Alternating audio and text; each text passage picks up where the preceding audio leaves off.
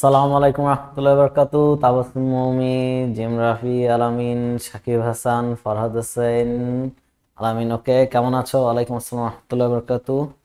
ওকে, আচ্ছা, আশা করি ভালো আছো। তোমরা সবাই লাইভ ক্লাস করছো আশা করি একসাথে অ্যাট দি সেম টাইম। তো শুরুর একদিনে সবাই আসতেছো। একটু আগে মাগরিব আজান দিল, তো হয়তো বা আর কিছুক্ষণের মধ্যে সবাই এসে যাবে। দেখি লাইভে কে কে আছে। তো আজকে ইউনিভার্সিটি অ্যাডমিশনের ম্যারাথন লাইভের ফার্স্ট ক্লাস। তো তোমরা ইঞ্জিনিয়ারিং ক্লাসগুলো দেখছো আশা করি। আর আজকের ক্লাস, ইউনিভার্সিটির ক্লাসগুলো মূলত খুবই প্রিসাইজ কন্টেন্টে নিব। আর যে স্লাইড মেটেরিয়ালস গুলো থাকবে, তোমরা স্লাইডটা প্র্যাকটিস করবা, মেইন বই আর কোশ্চেন ব্যাংক। ইনশাল্লাহ তোমরা যতবার বেশি প্র্যাকটিস করবে, তোমার চান্স পাওয়ার রেশিওটা তত আরো বাড়তে থাকবে। ঠিক আছে, একটা জিনিস মনে রাখবা, তুমি যদি জাস্ট একবার ভিডিও দেখলা, এটা এরকম হবে না। শান ভাইয়ের রেকর্ডেড ক্লাসটা করে আসবা, যে মাস্টার ক্লাসটা দেওয়া আছে, তারপরে আমার ক্লাসটা করবে, এরপর আর খুব একটা বেশি দরকার পড়বে না। ভাই, লেকচারটা করার পরে আমাদের যে বিষয়টা খেয়াল রাখতে হবে, আমাদেরকে কোশ্চেন ব্যাংক আর মেইন বই প্যারালাল। ভাই, মেইন বই হিসাবে আমি তোমাদেরকে কঠিন কিছু একটা বলবো না। কেউ কেউ হাজারি স্যার বলবে, কেউ কেউ গৌসর বলবে, তবে আমি স্ট্যান্ডার্ড একটা বই বলি, এই যে রবিউল ইসলাম স্যার বই, এইটা তোমরা ফলো করতে পারো। এটা সহজ ভাষায় লেখা, আর এটার অনুশীলনী এমসি করতে পারো, কিংবা অনেকের কাছে হাজারি স্যার বই আছে, তো সেটা করতে পারো। দুইটা একটা, তবে আমার রিকমেন্ডেশন থাকবে কবির স্যার বইটা করে নেওয়া। ওকে, বই ইনফরমেশন গুলো যদি এক্সট্রা অ্যাড করতে পারো। ওকে, আচ্ছা, এটা গেল। এবং পরবর্তীতে আরেকটা কথা, সেটা হচ্ছে যে ভাই, আমাদের সাথে লাইভে যারা আছে তাদেরকে একটু দেখে নিচ্ছি, কেন problem.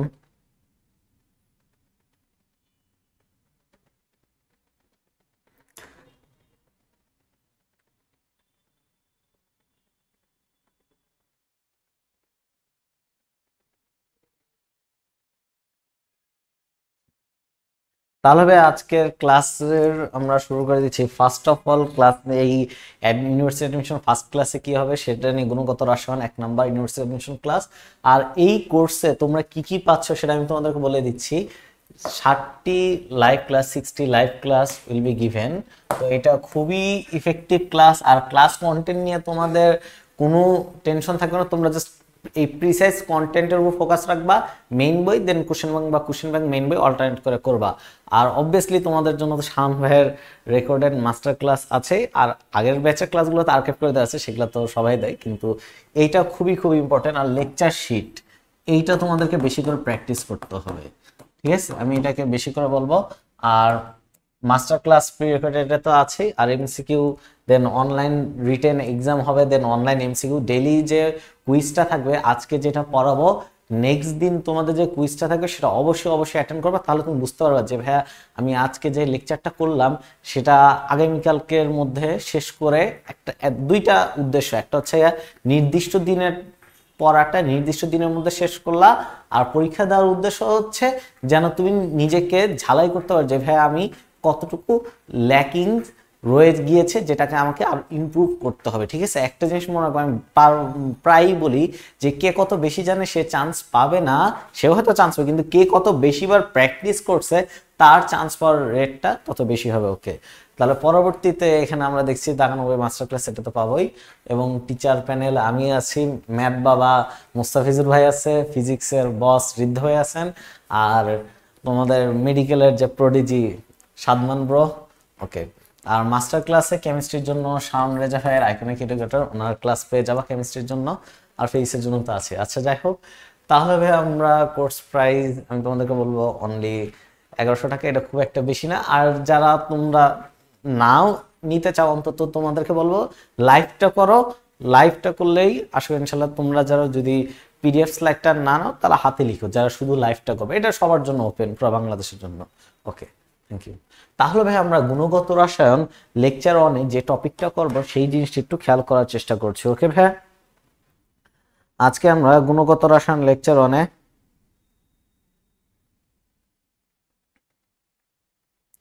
Okay, thank you Tajrul ইসলাম সুমন। আচ্ছা ভাইয়া, ওকে। তো আশা করি তোমরা যারা লেকচারটা দেখছো, এটা হচ্ছে তাবাসসুম মৌমি, তারপর জিএম রাফি, আলামিন, ফরহাদ হোসেন, শাহরিয়ার হোসেন, মুরসালিন, সিনজন। ভাইয়া তোমরা যারা লেকচার দেখছো অবশ্যই একটু মোটামুটি একটু খাতায় লেখার ট্রাই করবে। সব লেখার দরকার নাই, তবে বেশি ফোকাস থাকবে বুঝাতে, কারণ পিডিএফ স্লাইড তো তোমরা পেয়ে যাবে। ঠিক আছে ভাইয়া? আরেকটা ফ্যাক্টর হচ্ছে বুঝাটা বেশি জরুরি, আর কিছু জিনিস অবশ্যই লিখবার যেন সামঞ্জস্যটা থাকে।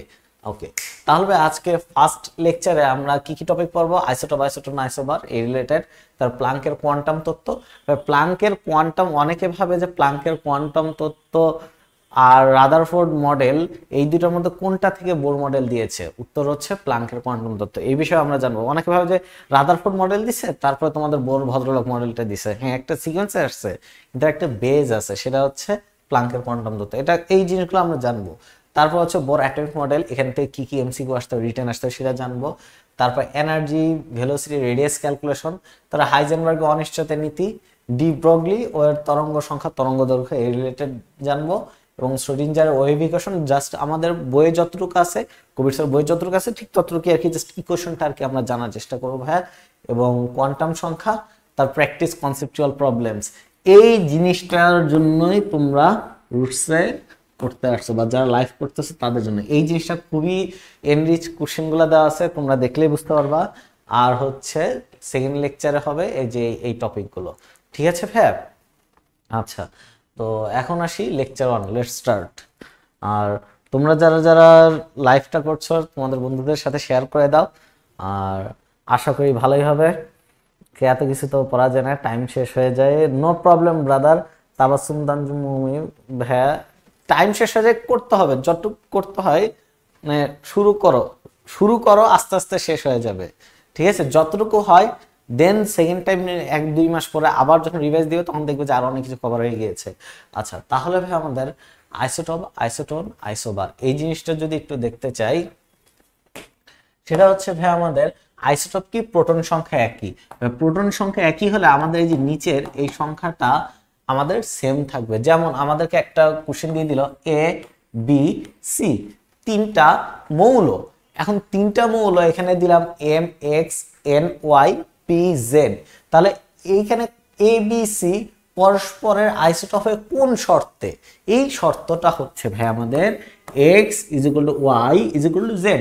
এরকম একটা কোশ্চেন তোমাদেরকে দিয়ে দিতেই পারে। দ্যাট মিনস আমাদের এখানে যে জিনিসটা থাকবে এখানেও সেম জিনিসটা থাকবে, এখানেও সেই একই জিনিসটাই থাকবে।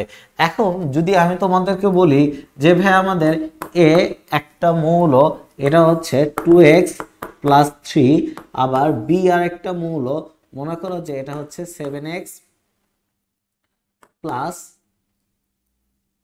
9। ওকে, এরকম দিতেই পারি ভাইয়া, ক্লিয়ার ক্লিয়ার, এটা কোনো প্রবলেম নাই। কিন্তু ফ্যাক্টর হচ্ছে যে এক্স এর কোন মানের জন্য ভাই আমার এ আর বি পরস্পরের আইসোটপ হবে। যদি এটা অ্যাপ্রোপ্রিয়েটলি কারেক্ট নাও হতে পারে, কারণ আমি এটা ব্যাক ক্যালকুলেশন করে দেই নাই, কিন্তু এখান থেকে তোমাকে বলে দিতে পারে যে এটা সমাধান করো। ডিরেক্ট তো সমাধান হলে তো ম্যাথের কোশ্চেন হয়ে যাবে, কিন্তু তোমাকে আইসোটপ থেকে এইভাবে ক্যালকুলেশন দিয়ে কিন্তু তোমাদেরকে ট্রিক্স করে আটকে দিতে পারে, 1 নম্বর পয়েন্ট। আচ্ছা, তার পরবর্তীতে ভাই আমরা যদি খেয়াল করতে চাই যে পরস্পরের আইসোবার, ভাই আইসোবার বলতে কি বুঝি একটু খেয়াল করে। বা আইসোবার হচ্ছে আমাদের ভর সংখ্যা কি, এই যে আমাদের উপরে যেটা থাকে এই সংখ্যাটা সেম থাকে। ভাই আমরা এইভাবে মনে রাখবো, যেমন আইসোবার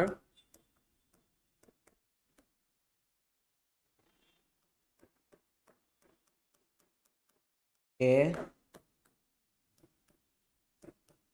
বি সি। ওকে, আর ভাই আমাদের আইসোটোন হচ্ছে এই দুইটার ডিফারেন্স সেম থাকবে ভাই। যেমন আমরা যদি বলি আইসোটোন পি কিউ আর, তিনটা মৌল, এটা এ, এটা বি, এটা এক্স, এটা ওয়াই, এটা এম, এটা এন। তা আইসোটোন তখনই হবে যখন আমাদের এই ভর সংখ্যার পারমাণবিক সংখ্যার ডিফারেন্সটা সেম থাকবে। ভাই আমাদের নিউটন সংখ্যা একই, এগুলো তো আমরা জানি, কিন্তু ভাই আমাদের কোশ্চেনে কিভাবে দিবে বা আমাদের ওই ইনস্ট্যান্ট মোমেন্টে কিভাবে মনে রাখবো, সেটা হচ্ছে এই দুইটার ডিফারেন্সটা। ওকে, সেটা হচ্ছে এ মাইনাস বি, অর্থাৎ এইটার যে ডিফারেন্স হবে পি আর কিউ পরস্পর আইসোটোন হতে গেলেও এদেরও সেই সেম ডিফারেন্সটা হতে হবে, ঠিক আছে ভাইয়া। আবার এখানে m মাইনাস n, এই ডিফারেন্সটা এখানে সিমিলারলি থাকতে হবে, তাহলে পরস্পরের আইসোটোন হবে।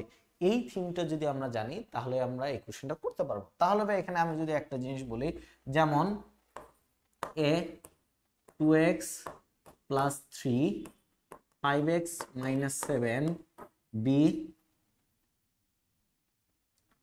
7 2, ক্লিয়ার না?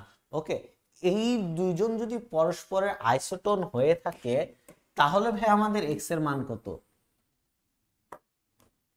এই জাতীয় কোশ্চেন তোমরা কোথাও দেখোনি, আশা করি এটা 99% কথাটা সত্য, কিন্তু তোমরা এখানে ফার্স্ট দেখছো, ঠিক আছে ভাই। কখন x ইজ ইকুয়াল টু কত হলে কখন আইসোটোন হবে, ঠিক আছে ভাই।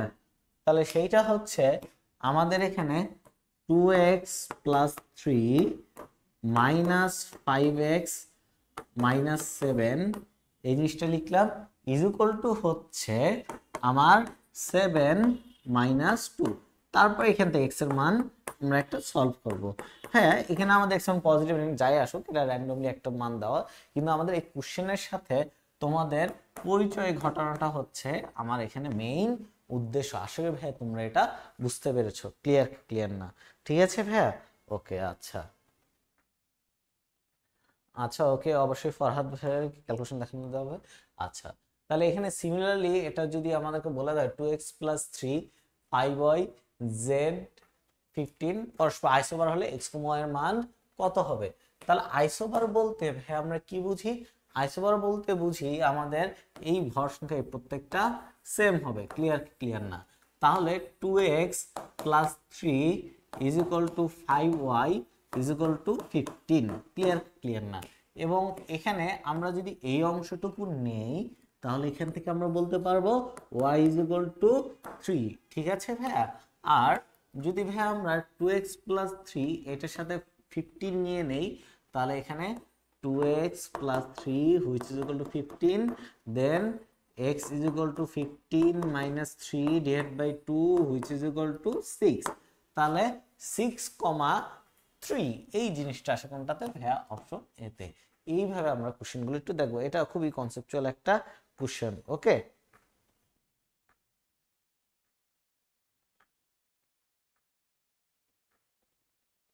আচ্ছা তাহলে ভাই এখান থেকে আমরা যদি পরবর্তী স্লাইডে যাই, আইসোটোন এটা তো আমরা জানি আইসোটোন কি হবে নেক্সট। তো এখন এখানে বিভিন্ন ইনফরমেশন দেওয়া আছে, মনে করো যে জেইউ, আরইউ বা জিএসটি বা ডিউ, তো অনেক টাইমে এরকম মুখস্থ কিছু ইনফরমেশন তোমাদেরকে দিয়ে দেয়, যার মধ্যে ইম্পর্টেন্ট যেটা সেটা আমি বলে দিচ্ছি। কোবাল্ট 27 ক্যান্সার আক্রান্ত কোষ ধ্বংস করে, ঠিক আছে। আর তোমার রক্তস্রোতে মিশ্রিত রক্তের পরিমাণ নির্ণয় করে, আর টিউমারের অবস্থান, আয়তন এবং থাইরয়েড বৃদ্ধিজনিত চিকিৎসা করে কোনটা? আয়োডিন। এইটা একটা ইম্পর্টেন্ট। আর এটা হচ্ছে ডিএনএ এবং আরএনএ এর গঠন পর্যালোচনা করে, হচ্ছে ভাই আমাদের কার্বন 14 আইসোটোপ আর হচ্ছে ফসফরাস 32, আর ইউরেনিয়াম 238 তো পাথরের বয়স নির্ণয় করে, এটা তো আমরা জানি। তো মোটামুটি ভাই আমাদের খুব একটা অসুবিধা নেই, এটা মেমোরাইজ থাকবে। এখন আসি ভাই আমাদের নিউক্লিয়ার আইসোমার, এই জিনিসটা আসলে কি ভাই? ভাই এই নিউক্লিয়ার আইসোমার জিনিসটা হচ্ছে ভাই আমাদের ভর সংখ্যা একই থাকবে, আবার পারমাণবিক সংখ্যাও একই থাকবে, কিন্তু তেজস্ক্রিয় ধর্মটা ভিন্ন হবে। তেজস্ক্রিয় ধর্ম বলতে কি বুঝি? তোমরা ফিজিক্স সেকেন্ড পার্টের তোমরা নবম অধ্যায় পরম অধ্যায় পড়েছি, তার অর্ধায়ও থাকে, গড়েও থাকে, এই জিনিসগুলোকে তেজস্ক্রিয় ধর্ম বা বৈশিষ্ট্য বলা হয়ে থাকে। যেমন আমাদের ইউরেনিয়াম x2 এর অর্ধায় হচ্ছে 1.14 মিনিট, ঠিক আছে। আবার ইউরেনিয়াম জেড এর অর্ধায়ু হচ্ছে ভাই আমাদের জন্য 6.7 আওয়ার্স।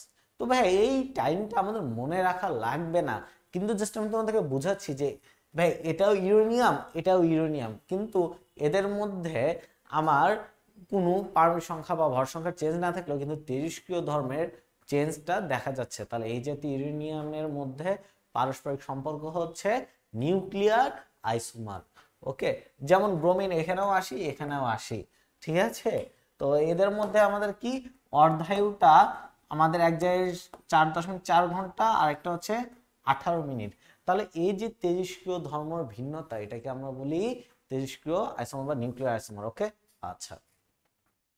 তাহলে আইসো ডায়াফার কি, এই জিনিসটা তোমাদের ইম্পর্টেন্ট, খুবই ইম্পর্টেন্ট, এটা তোমরা একটু মনে রাখবা।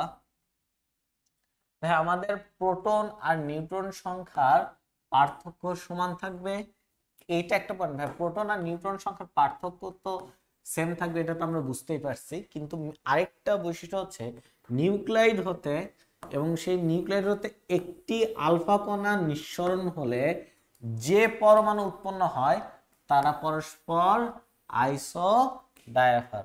মনে করো যে তোমার এক বন্ধুর নাম হচ্ছে শাকিল, এখন শাকিল থেকে যদি একটা আলফা কণা নির্গত হয়ে মনে করো যে রশিদ উৎপন্ন হলো, তাহলে শাকিল আর রশিদ পরস্পর আইসোডায়াফার। ভাই বুঝিনি, একটু উদাহরণ দিয়ে বুঝান। যেমন এখানে আমাদের ইউরেনিয়াম 238 এই 92 এখান থেকে যদি একটা আলফা কণা নির্গত হয় তাহলে এখানে 23490 থোরিয়াম এটা পাওয়া যায়। এখন ভাই আমাদের আলফা কণা কি অনেকে নাও জানতে হবে, কিন্তু আমি ধরে নিয়েছি তোমরা জানো, জানা উচিত অ্যাডমিশন লেভেলে এসে। ভাই এখানে আলফা কণিকা হচ্ছে হিলিয়াম 2+ নিউক্লিয়াস, অর্থাৎ হিলিয়াম থেকে দুইটা ইলেকট্রনকে যদি আমরা অপসারণ করে দিই তাহলে যেটা থাকবে সেটাই হচ্ছে আমার আলফা কণিকা। বিটা কণিকা কি উচ্চ গতি সম্পন্ন ইলেকট্রন। তার সাথে সাথে আমি তোমাদেরকে একটা জিনিস একটু বলে দিচ্ছি, সেটা হচ্ছে ক্যাথোড রে।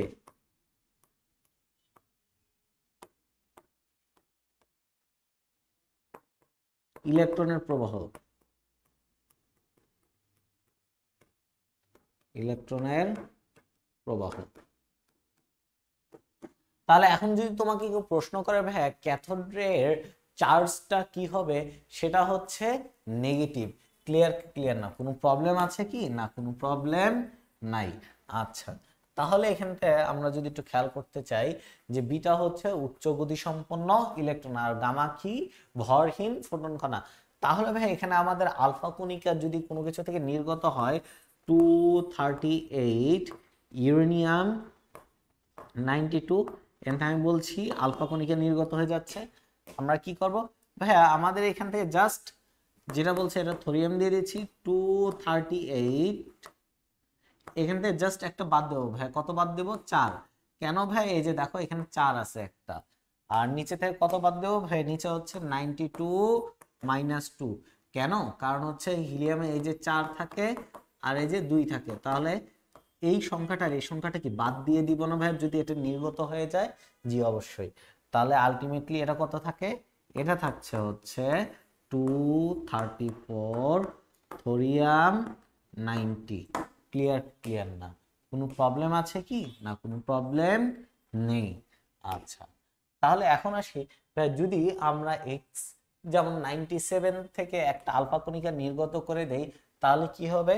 তাহলে আমাদের এখান থেকে 4 বাদ দেব, এখান থেকে 2 বাদ দিয়ে 93 26y এটা পেয়ে যাব। ঠিক আছে ভাই, এটা কি বুঝতে পারছি? আশা করি ক্লিয়ার ভাই আমাদের।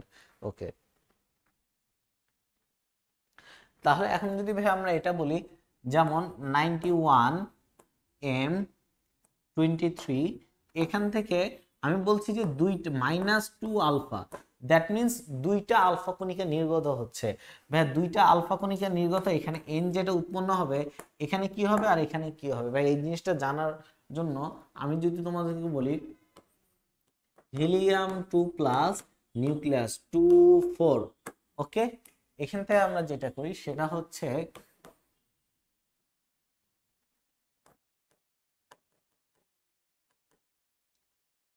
আমাদের এই সংখ্যাটা যদি 2 দিয়ে মাল্টিপ্লাই করি তাহলে আমাদের কি 4 কি 8 হয়ে যাবে, নিচে কি 2 দুগুণা 4 হয়ে যাবে। সুতরাং আমরা এখানে 23 লিখব মাইনাস এই সংখ্যাটা কত 2 ইনটু, হ্যাঁ আমাদের আলফার জন্য কত এই 2 দিয়ে দিলাম, আবার এটা কত 91, তাহলে 91 - 2 × 4 এটা দিয়ে দেবো। আশা করি এটা আমরা বুঝতে পেরেছি। ক্লিয়ার না? কোনো প্রবলেম আছে না? তাহলে এনটা থাকে 91 থেকে এটা সাবট্রাক্ট করলে এটা থাকে হচ্ছে কত মিস্টেক করেছি না, 8 8 থেকে এটা সাবট্রাক্ট করলে এখানে একটু এরর হয়েছে ভাইয়া। তাহলে এটা থাকে যদি ভাই আমাদের 8 বাদ দেই তাহলে এটা থাকে 7, 83 83, আর এটা থাকে থাকে হচ্ছে 19। আশা করি ভাই এটা আমরা বুঝতে পেরেছি, ক্লিয়ার না? ওকে, আচ্ছা। তাহলে ভাই এখান থেকে যদি আমরা আরেকটা জিনিস বলার চেষ্টা করি, সেটা হচ্ছে এখানে বলে দিই সামনে পাবো বিটা কণা নির্গত হলে কি হবে। বিটা কণা নির্গত হলে পারমাণবিক সংখ্যা বা প্রোটনের সংখ্যা 1 যোগ করতে হয়। নির্গত হলে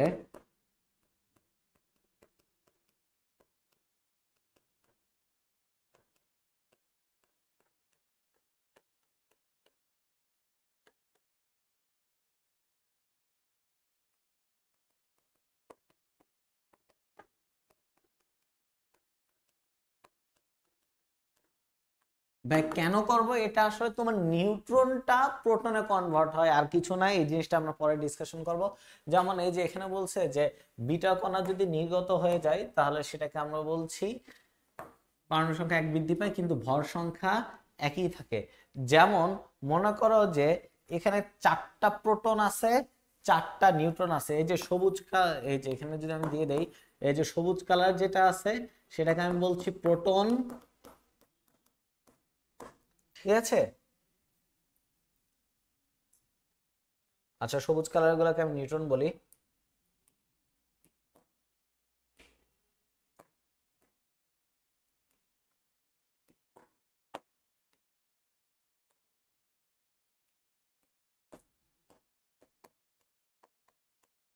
নিউট্রন, আর এই কালার এটাকে আমি বলছি প্রোটন। হ্যাঁ, নিউক্লিয়াস থেকে বিটা কণা নির্গত হওয়ার মানে হচ্ছে যে এই যে একটা নিউট্রন আছে সবুজ কালারের, এই সবুজ কালারের নিউট্রনটা কিসে পরিণত হবে? একটা প্রোটনে পরিণত হবে। কিন্তু ভাই এদের টোটাল সংখ্যাটা কি চেঞ্জ হচ্ছে? না, টোটাল সংখ্যাটা চেঞ্জ হচ্ছে না। আমাদের এখানে ভর সংখ্যা কি? আমাদের 4টা প্রোটন আছে, 4টা নিউট্রন আছে, তাহলে ভর সংখ্যা 8টা হচ্ছে। আবার এখানে কি, তাহলে যদি একটা বিটা কণা নির্গত হওয়ার পরে একটা নিউট্রন কি প্রোটনে কনভার্ট হয়ে গিয়েছে? হ্যাঁ, সেই জন্য আমাদের প্রোটন সংখ্যা আগে 4টা ছিল, এখন একটা হয়েছে, তাহলে 5টা। আর নিউট্রন কি, তাহলে একটা কমে গিয়েছে, এই যে 3টা। তাহলে এটা হচ্ছে প্রোটন আর নিউট্রন সংখ্যা, কিন্তু দিন শেষে ভর সংখ্যা কি একই থাকছে না? যে এটাই বলা হচ্ছে যে আমার ভর সংখ্যা একই থাকে। আরেকটি ইনফরমেশন হচ্ছে ভাই আমাদের কম্পোজিট কণিকা মূলত 2 ধরনের, একটা আলফা কণিকা আর একটা ডিউটেরন। এরকম তোমাদের কোশ্চেন আসে যে নিচের কোনটি আলফা কণিকা নয়, ওকে, বা সরি কম্পোজিট কণিকা নয়। এখন তোমাদেরকে এখানে কিছু প্র্যাকটিস দেওয়া আছে ভাই। প্র্যাকটিসটা কি? যেমন আমি বলছি এই কোশ্চেনটা এম থেকে আমি এনে যাচ্ছি, বিটা নির্গত হচ্ছে এন, আবার এন থেকে আমার 3 বিটা নির্গত হচ্ছে, এটা হচ্ছে পি। ঠিক আছে ভাইয়া? এখন আমি বলে দিচ্ছি যে এটা হচ্ছে 32, এটা হচ্ছে 27। তাহলে এই এন আর পি এর এখানে কি কি সংখ্যা হবে সেটা আমরা জানতে চাচ্ছি। ঠিক আছে ভাইয়া? এখানে আমরা যেটা করব সেটা হচ্ছে ভাই আমাদের বিটা নির্গত হওয়ার মানে কি? ভাই একটা বিটা যদি নির্গত হয়, ভাই আমাদের উপরে যেটা ভর সংখ্যা আছে সেটা ফিক্স রাখবো, কিন্তু নিচেরটা আমরা 1 যোগ করে দিব। ঠিক আছে? তাহলে কয়টা বিটা নির্গত হচ্ছে? একটা। তাহলে এখানে আমরা জাস্ট 1 যোগ করে দিব, তাহলে এটা থাকে 27 ছিল 28 হয়ে যাবে। ঠিক আছে? আর এখানে 32 থাকবে, এখানে 32ই থাকবে। বিটা কণা নির্গত হলে ভর সংখ্যা কোনো চেঞ্জ হয় না। ওকে, ডান, দ্যাটস ইট। তাহলে ভাই এখান থেকে আমরা যদি পরবর্তী প্রবলেমে যাই, ভাই 28 28 থেকে 3টা বিটা নির্গত হচ্ছে, তার মানে 3 যোগ করে দিব, তাহলে দ্যাট উইল বি, হ্যাঁ আমাদের এটা কি হবে বলেন? এটা হবে হচ্ছে ভাই আমাদের 3টা বিটা যোগ করলে এটা হচ্ছে 31 এরকম হবে আর কি। আচ্ছা, উপরে কোনো মিস্টেক করছে? Let me C. ওকে, বিটা আছে উপরে একটা মিস্টেক করছে মেবি কোশ্চেনে।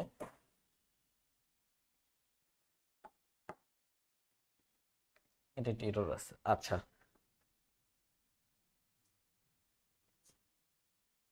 তাহলে এখন আমি আরেকটা প্রবলেম দিচ্ছি ভাই, সেটা কিছুটা এরকম, যেমন মনে করো যে এক্স আছে, এটা হচ্ছে আমার সাপোজ আমি এটা বানিয়ে দিচ্ছি, এটা বানিয়ে দিচ্ছি, কোশ্চেনটা ইরর টাইপ হয়ে গিয়েছে। সেটা হচ্ছে যেমন মনে করো যে 90, আর এটা হচ্ছে আমার মনে করো যে কত 45। এখান থেকে আমি বলছি যে 3 বিটা নির্গত হচ্ছে, ঠিক আছে, 3টা বিটা কোণ নির্গত হচ্ছে, তারপর ওয়াই পাচ্ছি, তারপর আসে হচ্ছে এখান থেকে একটা আলফা কোণ নির্গত হচ্ছে জেড, তারপর এখানে একটা বিটা আর একটা দুইটা আলফা, তাহলে এটা হচ্ছে এম। এখন কথা হচ্ছে তোমার ওয়াইজেড এম, এই ওয়াইজেড এম এর এখানে কোন সংখ্যাটা হবে সেটা নির্ণয় করতে হবে, বুঝতে পেরেছি ভাইয়া? এইটা হচ্ছে আমাদের এখানে জরুরি। এই জিনিসটা একটু খেয়াল করতে পারতে হবে ভাইয়া, তোমাদের ভার্সিটিতে কিন্তু এই জাতীয় কোশ্চেন খুবই আসবে, আর ডিউতের জন্য এরা খুবই ইম্পর্টেন্ট। আচ্ছা, তাহলে এখান থেকে আমরা যদি একটা জিনিস খেয়াল করতে চাই, এখানে বিটা যোগ করার মানে কি, বা বিটা কোণের নির্গত হওয়ার মানে কি? ভাই আমাদের এখানে সিম্পল ভাষায় এখানে 3 যোগ করে দিব, তাহলে উপরে যা আছে তাই থাকবে, 45 প্লাস 3, ক্লিয়ার ক্লিয়ার না? ওকে, তাহলে আলটিমেটলি দিন শেষে এটা থাকে ওয়াই, আর এখানে 48। ওকে, আচ্ছা, তার পরবর্তীতে যদি দেখি ভাই একটা আলফা কণা মানে কি, আলফা কণা বলতে বোঝায় হিলিয়াম 2+, অর্থাৎ নিচে আমার 4 বাদ যাবে উপর থেকে, আর নিচে থেকে 2 বাদ যাবে। তাহলে এখান থেকে যদি আমরা লিখি আলফা কণা বাদ নির্ণয় করার জন্য, এটা আসা হচ্ছে আমাদের কত 90 -4, আর এখানে থাকে হচ্ছে 48 -2। তাহলে দিন শেষে আমাদের এটা থাকছে হচ্ছে কত বলেন ভাই? এটা থাকছে হচ্ছে জেড 86 46। আর এখানে ভাইয়া একটা বিটা নির্গত হওয়ার মানে কি, নিচে এক যোগ হবে। ওকে, ডান। তাহলে এখান থেকে যদি আমরা লিখি 86, তো 86ই থাকবে, কিন্তু 46 এর সাথে এক যোগ হবে, তাহলে বিটার কাহিনী শেষ। জি ভাই শেষ। এন্ড বিটার কাহিনী শেষ হওয়ার মানে এই না যে ভাই আমাদের এখন কি আলফার ক্যালকুলেশনটা করতে হবে? জি। আলফা কয়টা আছে? 2টা। তাহলে একে যদি আমি 2 দিয়ে গুণ দিয়ে দেই, তাহলে কি থাকবে? 2 দিয়ে গুণ দিয়ে দিলে ভাই আমাকে উপর থেকে 8 বাদ দিতে হবে, 4 দুগুণা 8, আর নিচে থেকে কয়টা আছে? 2টা, তাহলে 2 দুগুণা 4 বাদ দিব। তাহলে এই এম দাঁড়াচ্ছে কত? এই এম দাঁড়াচ্ছে হচ্ছে ভাই আমাদের 78। ওকে, আর এখানে এম দিচ্ছি কত, এখান থেকে 4 বাদ দিলে 47 43। জিনিসটা কি এরকম? আশা করি ভাই তোমরা এটা বুঝতে পেরেছো। ক্লিয়ার ক্লিয়ার না? ওকে, আচ্ছা, তাহলে নেক্সট প্রবলেমটা যদি আমরা একটু খেয়াল করতে চাই, আইসো ইলেকট্রনিক। ভাইয়া এই জিনিসটা ডিউতে গতবার চলে এসেছে, ডিইউ 22 এই টপিকটা। এখন ভাই ডিইউ কিন্তু টপিক রিপিট করে, কোশ্চেন রিপিট করার রেটটা খুবই কম, অর্গানিক হলে সেটা ভিন্ন কথা। কিন্তু ভাইয়া তোমাদেরকে এই পেয়ারগুলো হচ্ছে আইসো ইলেকট্রনিক, যেমন এখানে NO3 তে এইটাতে কয়টা ইলেকট্রন রয়েছে ভাইয়া? তোমরা মেজরিটি রা একটা ভুল করে যে সহজ জিনিসকে নেগলেক্ট করা যায়, কিন্তু পরীক্ষা হলো ওই জিনিসটাতেই তোমরা 1 থেকে 1.5 মিনিট টাইমটা ওয়েস্ট করে আসো। ভাই তোমাদের যে সহজ কোশ্চেন সেটাতে তোমাদের 20 থেকে 30 সেকেন্ডের মধ্যে পারা উচিত, যেন সেই টাইমটা তোমরা অন্য আরেকটা বড় কোশ্চেনে ইনভেস্ট করতে পারো, ঠিক আছে? আর কেমিস্ট্রি মানে যে মুখস্থ আসবে তা না, ডিউতে কনসেপচুয়াল কোশ্চেনই বেশি আসে, ঠিক আছে ভাইয়া? তার পরবর্তীতে আমরা যদি একটু দেখতে চাই নাইট্রোজেনের ইলেকট্রন কয়টা, ভাই আমরা যদি এখানে বলি NO3 মাইনাস নাইট্রোজেন 7টা, তাহলে এখানে হচ্ছে আমাদের 7E প্লাস অক্সিজেনের ইলেকট্রন কয়টা? 3 * 24, 3 × 8E, এর সাথে কি একটা মাইনাস, তাহলে একটা ইলেকট্রন এক্সট্রা চলে আসবে, তাহলে এটা সমান সমান আসে কত? 3 * 24, এটা 8, এটা হচ্ছে 32 ইলেকট্রন। ক্লিয়ার কি না? সিমিলারলি কার্বনের যদি দেখতে চাই, কার্বন কত? 12, আর 3 * 24, তাহলে এটা আসা হচ্ছে 12 যোগ 3 ইন্টু, সরি কার্বনের 6টা থাকে,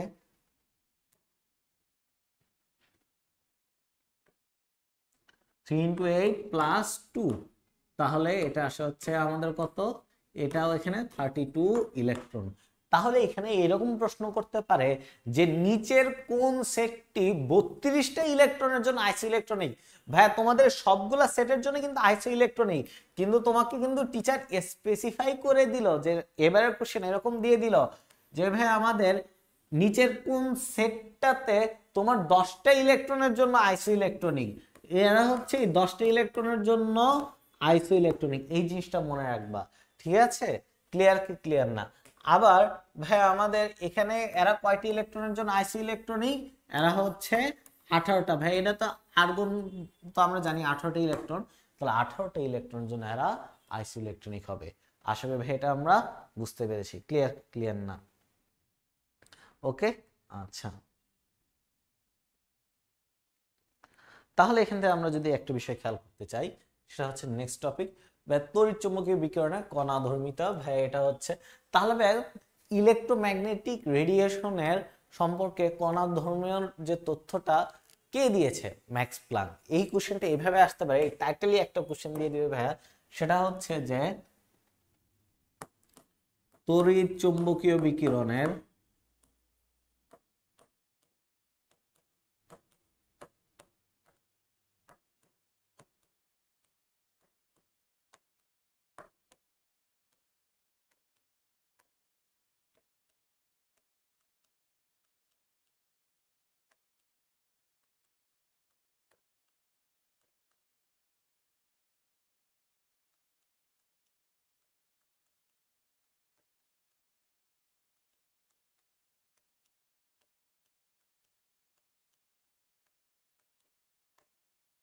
ভাই ডিউতে এই কোশ্চেনটা আসবে না, কিন্তু ডিউতে আসবে ভাই আমার ম্যাক্স প্ল্যাঙ্কের কোয়ান্টাম তত্ত্ব থেকে নিচের কোনটি সত্য হয়। এখন তোমার আসলে যে তুমি জানো না যে এটা তোমার কণাধর্মিতা প্রকাশ করে, ঠিক আছে? এখন তোমাদের জন্য আরেকটা থাকবে অপশন, সেটা হচ্ছে ডি ব্রগলি। তোমরা তো এটা জানো না যে ডি ব্রগলিতে দ্বৈত ধর্ম প্রদর্শন করে না? তো বিসমিল্লাহ বললা সবাই ডি ব্রগলি দাগায় দিয়ে আসবে, ঠিক আছে? কিন্তু তড়িৎচুম্বকীয় বিকিরণ, মাইন্ড ইট, তড়িৎচুম্বকীয় বিকিরণ, তো এটার কণাধর্মিতা ম্যাক্স প্ল্যাঙ্ক দিছে। এই জিনিসটা মনে রাখতে পারতে হবে ভাইয়া, ঠিক আছে? আচ্ছা, তাহলে এখান থেকে যদি আমরা একটু খেয়াল করতে চাই, সেটা হচ্ছে যে ভাই আমাদের বোর অ্যাটমিক মডেলের ভিত্তিটাকে ম্যাক্স প্ল্যাঙ্কের কোয়ান্টাম তত্ত্ব, এটা আমরা যাচ্ছি না। তড়িৎচুম্বকীয় বিকিরণ ভাই লাইট একটা প্যাকেট আকারে থাকে। কিসের প্যাকেট? ভরহীন ফোটন কণার প্যাকেট আকারে থাকে, ঠিক আছে ভাইয়া? ভরহীন ফোটন কণার প্যাকেট।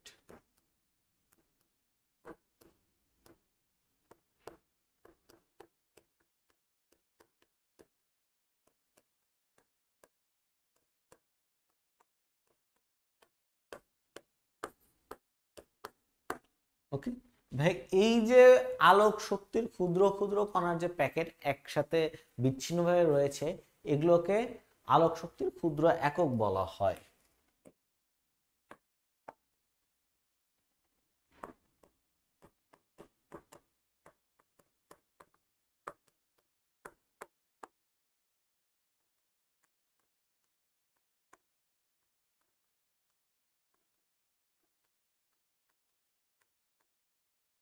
যেটাকে বলা হচ্ছে কোয়ান্টা। ওকে, আচ্ছা, এটা নিয়ে আমরা বলছি না, তা আমরা যেটাতে বলবো সেটা হচ্ছে আমাদের কোন একটা তড়িৎচুম্বকীয় বিকিরণে ই ইজ প্রপোর্শনাল টু নিউ, এটা হচ্ছে কম্পাঙ্ক। হ্যাঁ আমরা এগুলো তো মোটামুটি জানি, তারপর এটা কেন পড়াচ্ছেন একটা ওভারভিউ দিয়ে দিচ্ছি। কম্পাঙ্ক আর ই ইজ ইকুয়াল টু আসে এইচ নিউ। এখন ভাই তোমাদেরকে যে অপশনে তোমাদেরকে আটকায় দিবে সেটা হচ্ছে প্লাঙ্কের ধ্রুবক H is equal to 6.63 into 10⁻34 joule into second. প্লাঙ্কের ধ্রুবকটা আসে কোন গ্রাফ থেকে? এটা অ্যাকচুয়ালি এই গ্রাফ থেকে, তোমাদেরকে এই গ্রাফটা দেখানোর জন্য আমার এই প্লাঙ্কের কোয়ান্টাম তত্ত্বটা পড়ানো। ভাই এরকম কনসেপচুয়াল কোশ্চেন ডিউ তোমাদেরকে দিতে পারে, আর জিএসটি তে এরকম আসতে পারে। যেমন গ্রাফটা এরকম হয়, এদিক বরাবর থাকে হচ্ছে কম্পাঙ্ক,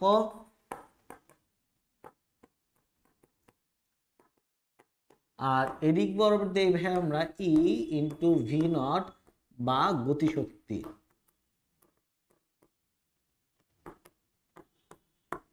ঠিক আছে, এরকম একটা দিচ্ছি কোন একটা কিছু। তো এখান থেকে গ্রাফের ঢাল ঢাল কি নির্দেশ করে? ভাইয়া আমার এইচ নির্দেশ করে, প্লাঙ্কের ধ্রুবক। এটা যেন তোমাদের মনে থাকে, ঠিক আছে ভাইয়া। এখন যদি আমরা পরবর্তীতে একটা ইনফরমেশন জানতে চাই, সেটা হচ্ছে ব্ল্যাক বডি রেডিয়েশন, কৃষ্ণ বস্তুর বিকিরণ আর ফটো ইলেকট্রিক ইফেক্ট। এটা কি ব্যাখ্যা করা যায় কি দিয়ে? প্লাঙ্কের কোয়ান্টাম তত্ত্ব দিয়ে। এই ইনফরমেশনটা মনে রাখবা, কারণ কৃষ্ণ বস্তুর বিকিরণ এই জিনিসটা সাস্ট গতবার এসেছিল সাস্ট 22, আমি একটু লিখে দিচ্ছি, মানে জিএসটি আর কি, জিএসটি। তো তোমাদেরকে পুরা ফর্মুলেশন পড়তে হবে না, রিডিং পড়তে হবে, কিন্তু আসে কোন জায়গা থেকে? যেটা তোমরা পড়ো না বা জানো, সেই ফিজিক্যাল মিনিংটা থেকে আসে। ঠিক আছে ভাইয়া। আর প্লাঙ্কের কোয়ান্টাম তত্ত্ব, এখানে একটি ফোটনের শক্তিকে 1 কোয়ান্টাম বলে, আর 1 মোল ফোটনের শক্তিকে 1 আইনস্টাইন বলে। এখন ভাইয়া আমাদের যদি এই যে এখানে সেই মানটা দিয়ে দিয়েছে 1 আইনস্টাইন বলতে আমরা কি বুঝি, সেই জিনিসটা একটু আমরা একটু খেয়াল করার চেষ্টা করি ভাই।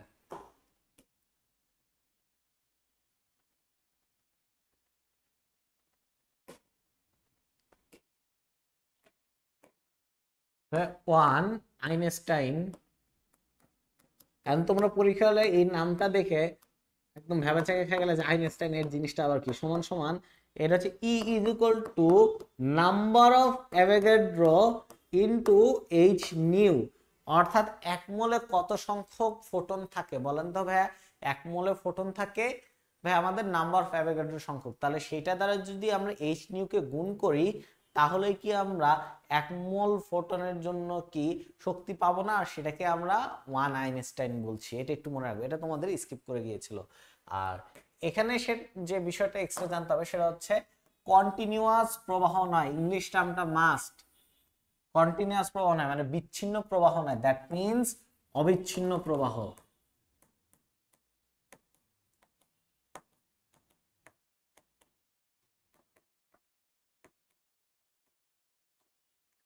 হ্যাঁ, তোমার এই কনসেপ্ট গুলো জানতে হবে, ফিজিক্যাল মিনিং, এই ইনফরমেশন গুলো তুমি পুরো বই পড়ে এই জিনিসটা বুঝতে পারবা না।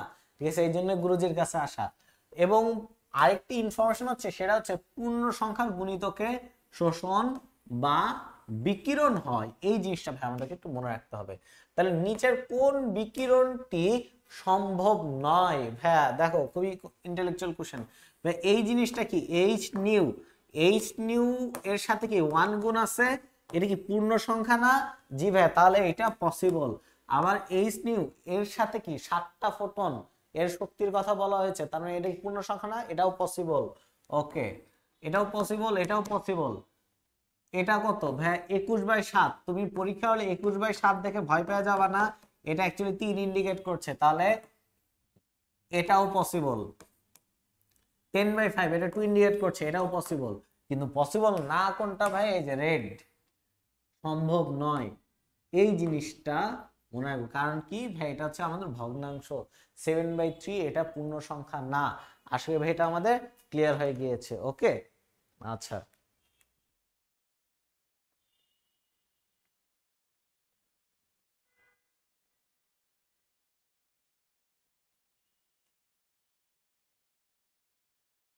তাহলে এখন যদি ভাই আমরা পরবর্তীতে এই কোশ্চেনে যাই, প্রতিটি কোয়ান্টাম এর শক্তি পরিমাণ গণনা কর। যেমন এখান থেকে আমাদের কি কি দিচ্ছে একটু ক্যালকুলেশন খেয়াল করার চেষ্টা করবা।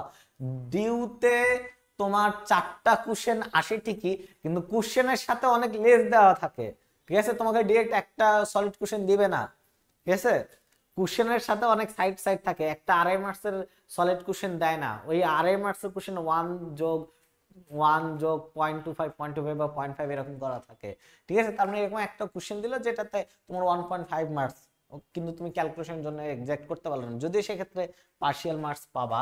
কিন্তু এটা হচ্ছে আমাদের E is equal to H new. যেহেতু একটা কোয়ান্টাম, প্রতিটি কোয়ান্টাম, তার মানে এটার সাথে কত দিয়ে গুণ দিব বলেন ভাইয়া? 1 দিয়ে গুণ দিব। ওকে, কোনো সমস্যা নাই। তাহলে এইচ এর মান কত? 6.63 ইন্টু কত? 10⁻34 জুল ইন্টু সেকেন্ড। আর আমরা কি জানি? এটা ইজ ইকুয়াল টু হচ্ছে এইচ সি বাই ল্যামডা। তাহলে এর সাথে আমরা ইনটু করব কত 3 into 10 to the power 8 MS inversion. ভাই আমাদের এখানে আগে দেওয়া থাকুক বা যেটাই দেওয়া থাকুক আমরা এই এককে এটা নিবই না, আমরা সহজ ভাষায় এইটা লিখে দিব, সেটা হচ্ছে 6000 ইনটু 10 ইনভার্স 10। এখন আসি সবার আগে আমরা যে কাজটা করব সেটা হচ্ছে ভাইয়া আমাদের এই 10 এর পাওয়ার গুলোকে হিসাব করব। তাহলে এখানে কত 3 না 3টা, তাহলে এটা থাকে হচ্ছে কত -7। এখন আসলে আমরা 3 ইনটু 6.63 ডিভাইড বাই 6 এই জিনিসটাকে আলাদা লিখলাম। তারপর ইনটু এখানে কত আছে 10 ইনভার্স 34, কোন আপত্তি আছে না। তারপরে লিখবো হচ্ছে ভাই আমাদের এখানে কত থাকে -7, তাই মাইনাসটা উপরে গেলে এটা প্লাস হয়ে যাবে, কোনো সমস্যা নাই। তাহলে এটা কত +8 দিব। ক্লিয়ার কি ক্লিয়ার না? আর এটা কত থাকে, এটা থাকে 2, তাহলে এটা হচ্ছে অর্ধেক থাকে। 6 এর অর্ধেক কত 3.3, 0.3 কে অর্ধেক করলে 15 এরকম থাকে, ইনটু এখান থেকে কত 15 বাদ দিব ভাই, এটা থাকে হচ্ছে 10 ইনভার্স 19 জুল। এইভাবে আমরা হাতে ক্যালকুলেশনটা করব। টিচার অবশ্যই কাছাকাছি মানটা দিবে, তোমরা আসলে এটা বুঝতে পেরেছো ক্যালকুলেশনটা। ওকে, অ্যাপ্রক্সিমেটলি এরকম থাকবে। যারা যারা ক্যালকুলেশনটা বুঝতে পেরেছো তাদের জন্য আশা করি ক্লিয়ার। ভাইয়া এই ক্যালকুলেশনটা ইম্পর্টেন্ট ভাইয়া, তুমি পরীক্ষা হলে যতই জানো, ঠিক আছে, দেখবা যে তোমাদের অনেক সিনিয়র বইটা টপ পজিশন করেছে কিন্তু ডিউতে র্যাঙ্কটা একটু পিছনে। এটার জন্য যে সেই ভাইয়াটা অবশ্যই সে যোগ্য, সে চান্সও পাইছে, কিন্তু পজিশনের কেন এরকম ডিফারেন্স হয় ভাই, এই যে ছোটখাটো বিষয় তোমাকে একটু সূক্ষ্মভাবে খেয়াল করতে পারতে হবে, সেভাবে প্র্যাকটিস করতে হবে। Clear? In the world of examination, ঠিক আছে, স্পিড ডিটারমাইন্স দ্য উইনার, তো এখানে স্পিডই হইতে হবে। ক্লিয়ার ক্লিয়ার না? Mind it. আচ্ছা, আর যারা ইঞ্জিনিয়ারিং কোচিং করছে আর যারা এটাও দেখছো তাদের জন্য বুয়েট ফ্লিতেও কিন্তু এই কনসেপ্টটা কাজে দিবে। এবং অনেক তুমি ক্যালকুলেটর থেকে তোমার ব্রেন যদি তুমি এনাফ প্র্যাকটিস করো ক্যালকুলেশন করে দিব। ওকে ডান। তাহলে এখন যদি আমরা দেখি 1 মোল ফোটনের শক্তি, 1 মোল ফোটনের শক্তি বলতে কি এখানে হার্টজ কম্পাঙ্ক দিয়ে দিয়েছে। এখন আমাকে কি করতে হবে বলেন ভাইয়া?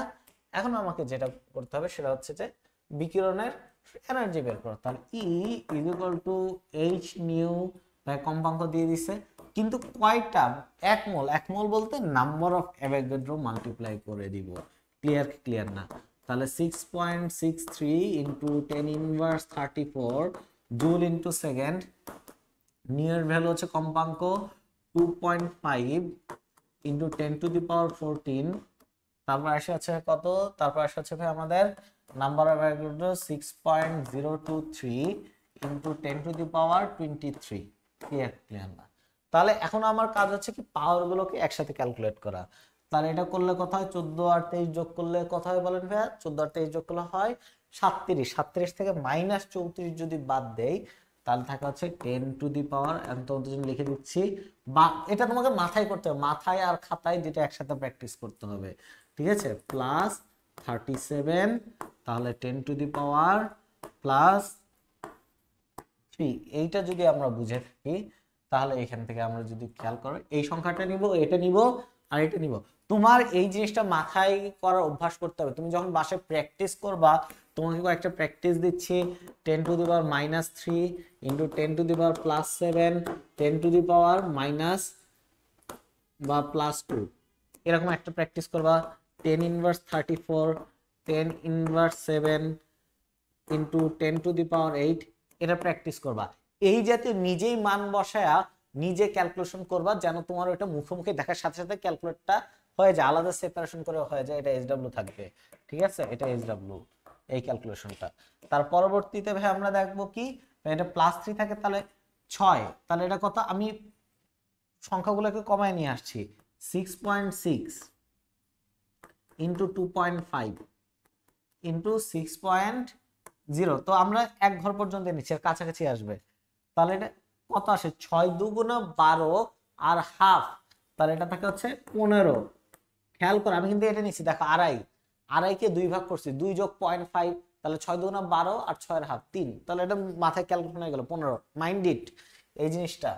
ওকে, তারপর প্লাস এটা সরি ইনটু এটা হচ্ছে 6.6 বাই 6.6 কে আমি 6 প্লাস 0.6 এভাবে লিখবো। এটা কিন্তু তোমার মাথায় ক্যালকুলেশনটা হইতে হবে। তাহলে 6 15 কত 90, তাদের জন্য এক বালতি সমবেদনা যারা ছোটবেলায় নামটা ফাঁকি দিয়ে আসছো।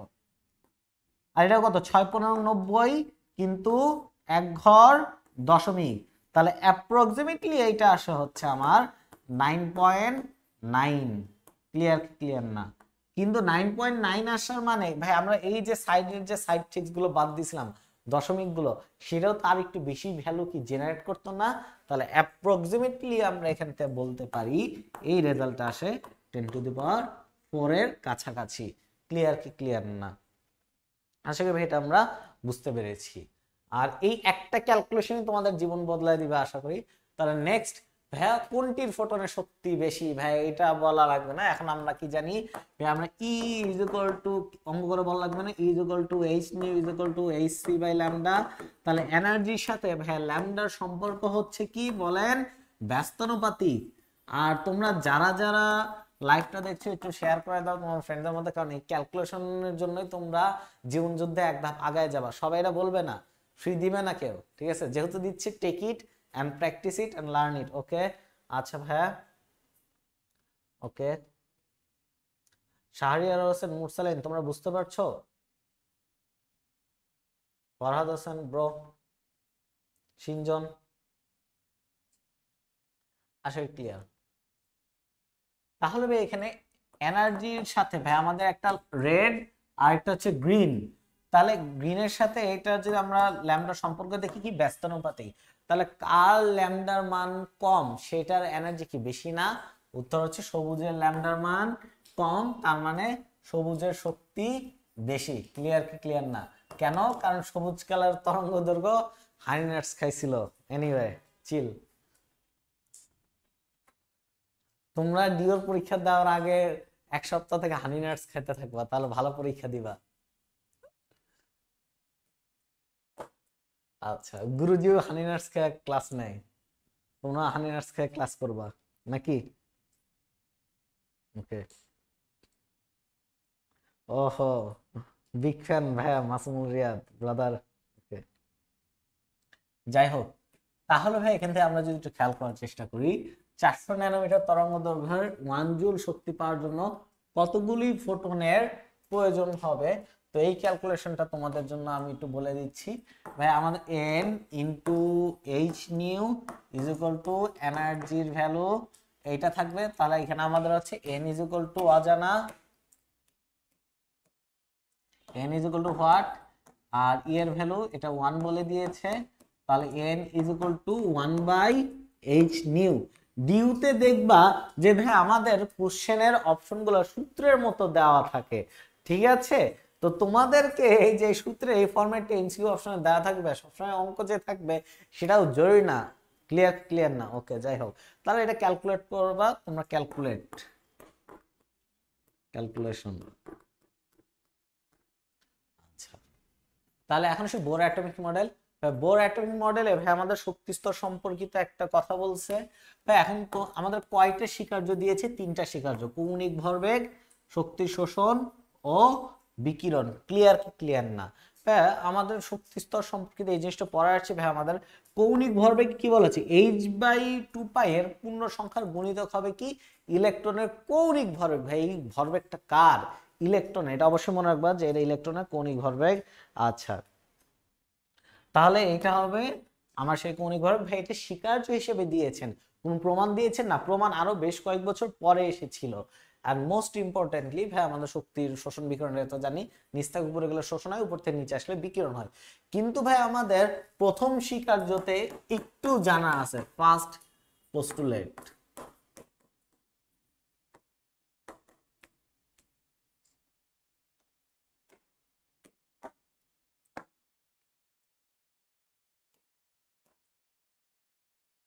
পরমাণুর নিউক্লিয়াসকে কেন্দ্র করে আমার বৃত্তাকার পথে, মাইন্ড ইট ভাই, এখন যদি তোমাকে বলে যে বোর কক্ষপথ অনুসারে আমার ইলেকট্রনটা কিভাবে ঘুরে, বলেন ভাই বৃত্তাকার ভাবে ঘুরে, ঠিক আছে? বৃত্তাকার ভাবে যদি ঘুরে থাকে তাহলে আমাদেরকে একটা জিনিস মনে রাখতে হবে, সমারফিল্ড অনুযায়ী, সহকারী কোয়ান্টাম সংখ্যা অনুযায়ী সেটা উপবৃত্তাকার কক্ষপথে ঘুরে, ঠিক আছে? আচ্ছা, তার পরবর্তীতে যদি আমরা একটু খেয়াল করতে চাই, কতগুলো স্থির কক্ষপথ, এটাকে বলে স্টেশনারি অরবিট। Stationery orbit. ওকে, আচ্ছা, আর এর পরবর্তীটা হচ্ছে ভাই আমাদের জন্য ইলেকট্রন আবর্তন করছে। এটা মোস্ট ইম্পর্টেন্ট। এগুলোকে শক্তি স্তর বা অরবিট বলা হয়, যেমন কে এল এম এন। তাহলে কে কে এর জন্য ভাই n = 1, n = 2, n = 3, n = 4, এরপর ডট ডট ডট। ভাই ডট ডট দেওয়ার মানে কি ভাই, আমাদের অসীম সংখ্যক শক্তি স্তর রয়েছে, ঠিক আছে। অসীম সংখ্যক শক্তি স্তর থেকেছে তো কি হয়েছে ভাই, তাহলে তোমাদেরকে যদি প্রশ্ন করা হয় যে হাইড্রোজেনের শক্তি স্তর কতটি, তোমরা 99% উত্তর দিবে জানি, একটি বলবা। কিন্তু যারা একটা বলবে তারা চাঁদের দেশে চলে যাও, ঠিক আছে, তাদের আর এই দেশে থাকা লাগবে না। ওকে, তাদের জন্য বলি সেটা হচ্ছে অসীম সংখ্যক। যে কোনো পরমাণুর ভাই আমাদের শক্তি স্তর অসীম সংখ্যক, এটা মাস্ট, মাথার থেকে ভুলে যাবা না। কিন্তু 1s এ ইলেকট্রন আছে, মানে সেটাকে বৈধ শক্তি স্তর কতটুকু পর্যন্ত ইলেকট্রন আছে, কিন্তু শক্তি স্তর অসীম সংখ্যক, এটা মাস্ট মাস্ট মাস্ট, ঠিক আছে ভাইয়া। ওকে, আচ্ছা, তাহলে এখন যদি আমরা একটু খেয়াল করতে চাই,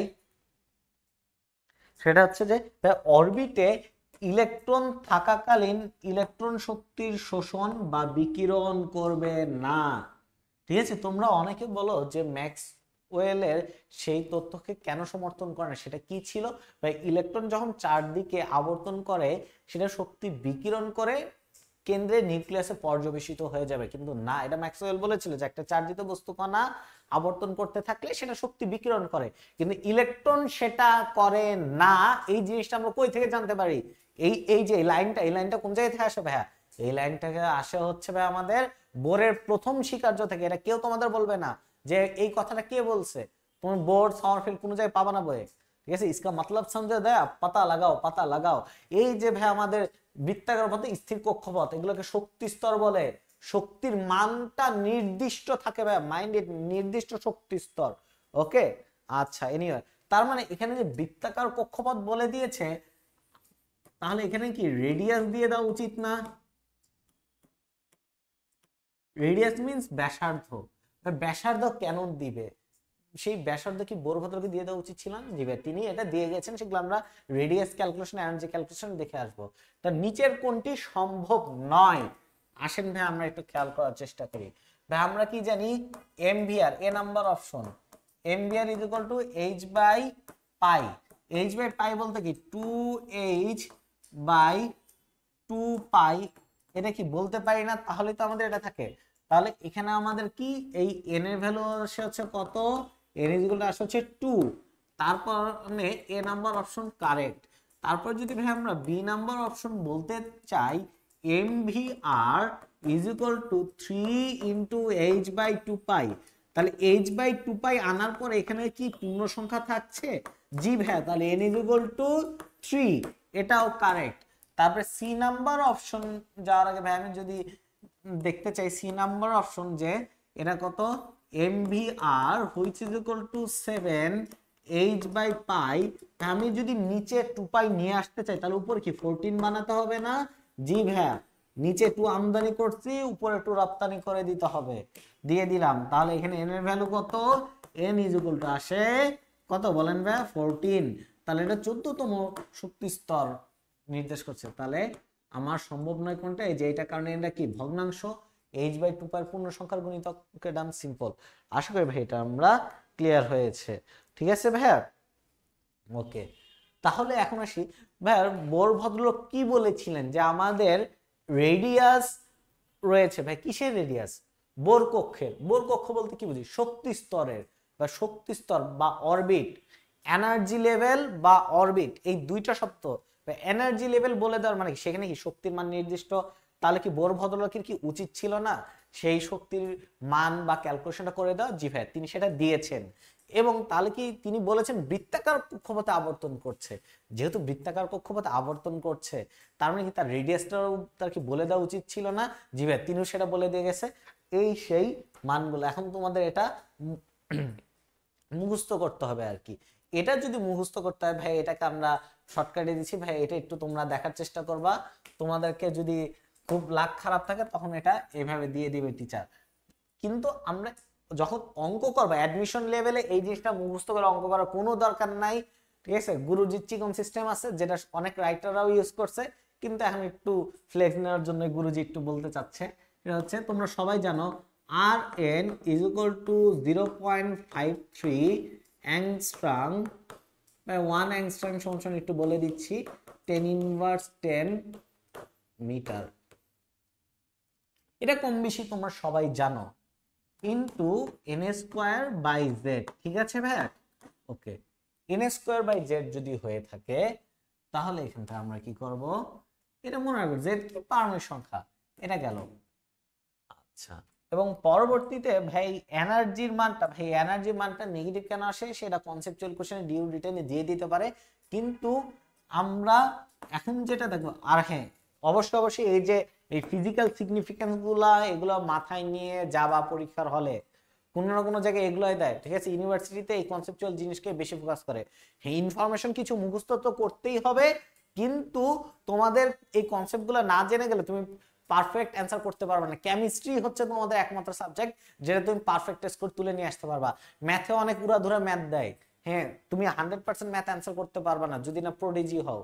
ঠিক আছে, ক্লিয়ার না? আচ্ছা, কিন্তু কেমিস্ট্রি একমাত্র সাবজেক্ট তুমি যে ক্যাটাগরি স্টুডেন্ট হও না কেন তুমি পড়লে পারবা। ঠিক আছে, এক গুলি এক খুলি। ওকে, চিল। তাহলে ভাই এখানে আমাদের En which is equal to -13.6 electron volt into Z square by N square. ওকে, এইটা যদি হয়ে থাকে এখানে আমাদের 1 ইলেকট্রন ভোল্ট, ভাই ইলেকট্রন ভোল্ট কিসের একক? শক্তির একক। ঠিক আছে, তাহলে এখান থেকে আমরা যদি বলি 1.6 ইন্টু 10⁻19 জুল। যারা জানো না তাদেরকে জানার জন্য গুরুজি সুযোগ করে দিল, মাস্ট, এটা একটু মনে রাখবা। আচ্ছা, তাহলে ভাই এটা তো ইলেকট্রন ভোল্ট এককে, এটাতেও থাকতে পারে। আরেকটা জিনিস তোমাদেরকে একটু বলে দিচ্ছি, আমাদের যদি জুল এককে থাকে তাহলে সেটার জন্য কি করবে, সেটা হচ্ছে -2.18 ইন্টু 10⁻−18। দেখো এখানেও 18 এখানেও 18 into Z square by N square. আশা করি ভাই এটা আমাদের ক্লিয়ার হয়ে গিয়েছে। ওকে, তাহলে পরবর্তীতে ভাই আমরা যদি একটু খেয়াল করতে চাই সেটা কত থাকে, Z square by N square. এটা ডান থাকলো, ডান, উই আর ডান হেয়ার। তার পরবর্তীতে আর কোনো কিছু দরকার নেই। তারপর আসে ভেলোসিটি ক্যালকুলেশন, ভিএন। ভাই ভিএন আমাদের হচ্ছে এই সূত্রটা একটু মনে রাখবো। এই সূত্রটা অবশ্যই একটু মুখস্থ করে যায়, কারণ অনেক টাইমে ডিউ তোমাদের ডিরেক্ট এই সূত্রটা দিয়ে দেয়। ম্যাথে অনেক সূত্র দিয়ে, অনেক সিম্পল জিনিস, কিন্তু পরীক্ষা হলে ওই মোমেন্টে কনফিউজড হওয়া যাবে না, সুন্দর করে এটা লেখার চেষ্টা করো। কিন্তু এটা প্রবলেম ছিল না ভাই আমাদের। তাহলে আমাদের প্রবলেমটা কি আসলে? প্রবলেমটা হচ্ছে এই ভ্যালুটা, কিন্তু আমি এখানে ভিএন দিচ্ছি, জেনারেল ফর্মুলা সেটা হচ্ছে আমাদের 2.1889 into 10⁻6 into Z by N. ভাই এই জেড বাই এন নাকি Z square by N square নাকি এন স্কোয়ার বাই জেড, এই জিনিসটা তো অন্তত তোমরা কনফিউজ হয়েও না, সুন্দর করে প্র্যাকটিস করবা তাহলেই হয়ে যাবে।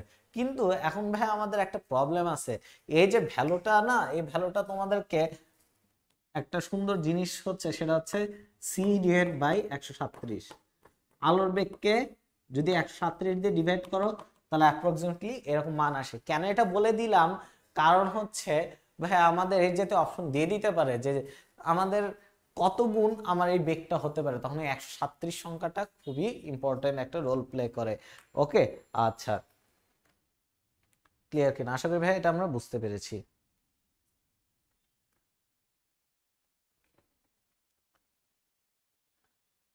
এখন আমি তোমাদেরকে একটা জিনিস বলি ভাইয়া, লিথিয়াম 2+ হিলিয়াম প্লাস এর 4s এর 1 নাম্বার,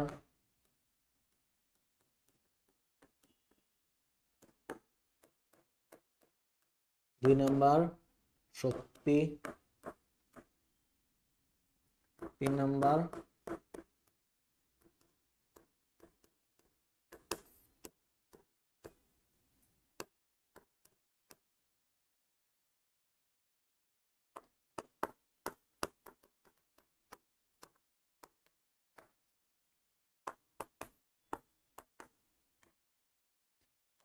একই হবে কি?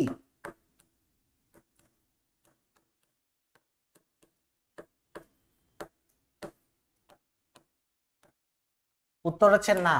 কেন হবে না? কারণ হচ্ছে ভাই আমাদের আর N is equal to A not. ভাই এ নট এর ভ্যালু কত? 0.53 angstrom into N square by Z. ভাই এখানে আমাদের এন এর ভ্যালু কত এইটা একটু যদি খেয়াল করতে চাই, এটার জন্য ভাই আমার এন ইজ ইকুয়াল টু আসা হচ্ছে, এখানে তো এন বলে দিছি এন ইজ ইকুয়াল টু 4, দুইটার ক্ষেত্রে কমন, কোনো আপত্তি নাই। কিন্তু এটার ক্ষেত্রে জেড সমান সমান হচ্ছে Z of lithium which is equal to 3, কিন্তু এটার জন্য Z which is equal to Z of helium plus বলুক যাই বলুক না কেন জেড হচ্ছে 2, কারণ সংখ্যা 2, কিন্তু এর জন্য তো ভাই আমার n ইজ ইকুয়াল টু 4ই থাকছে। তাহলে n কি কনস্ট্যান্ট না? কিন্তু চেঞ্জ হচ্ছে কি জেড এর জন্য। তাহলে জেড যেহেতু চেঞ্জ তার মানে একটাও সেম থাকবে না।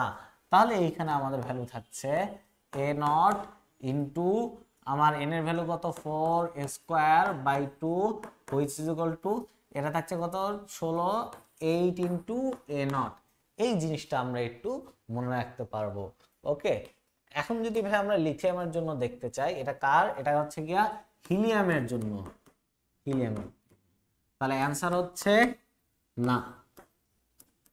নো নো নো, কিন্তু ক্যালকুলেশন নিজ দায়িত্বে একটু করে নিবা। ক্লিয়ার কি ক্লিয়ার না? আচ্ছা, তাহলে তোমরা যারা আছো বলো তো ভাই, শাহরিয়ার হোসেন মুরসালিন, তোমরা ভাই বলো তো আমি কি ক্যালকুলেশনটা দেখাই দেবো এটার দিয়ে একটা সিনজন।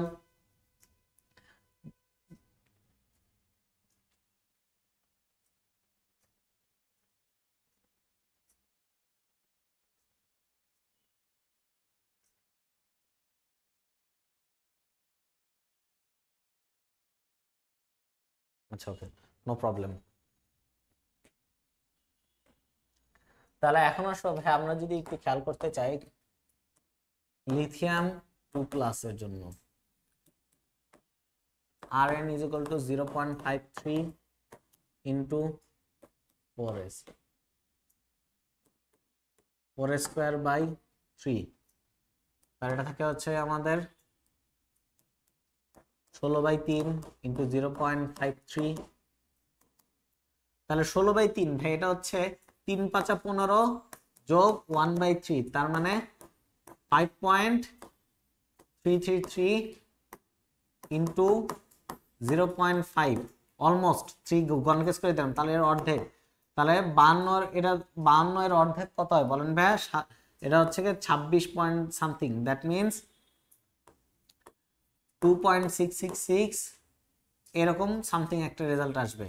এত অ্যাংস্ট্রাং। ক্লিয়ার কি ক্লিয়ার না? যেহেতু অ্যাংস্ট্রাং একক এটা বলেছি, তার মানে 2.666 ইন্টু 10 ইনভার্স 10 এটা আসলো। আচ্ছা, তার পরবর্তীতে যদি ভাই আমরা আসি,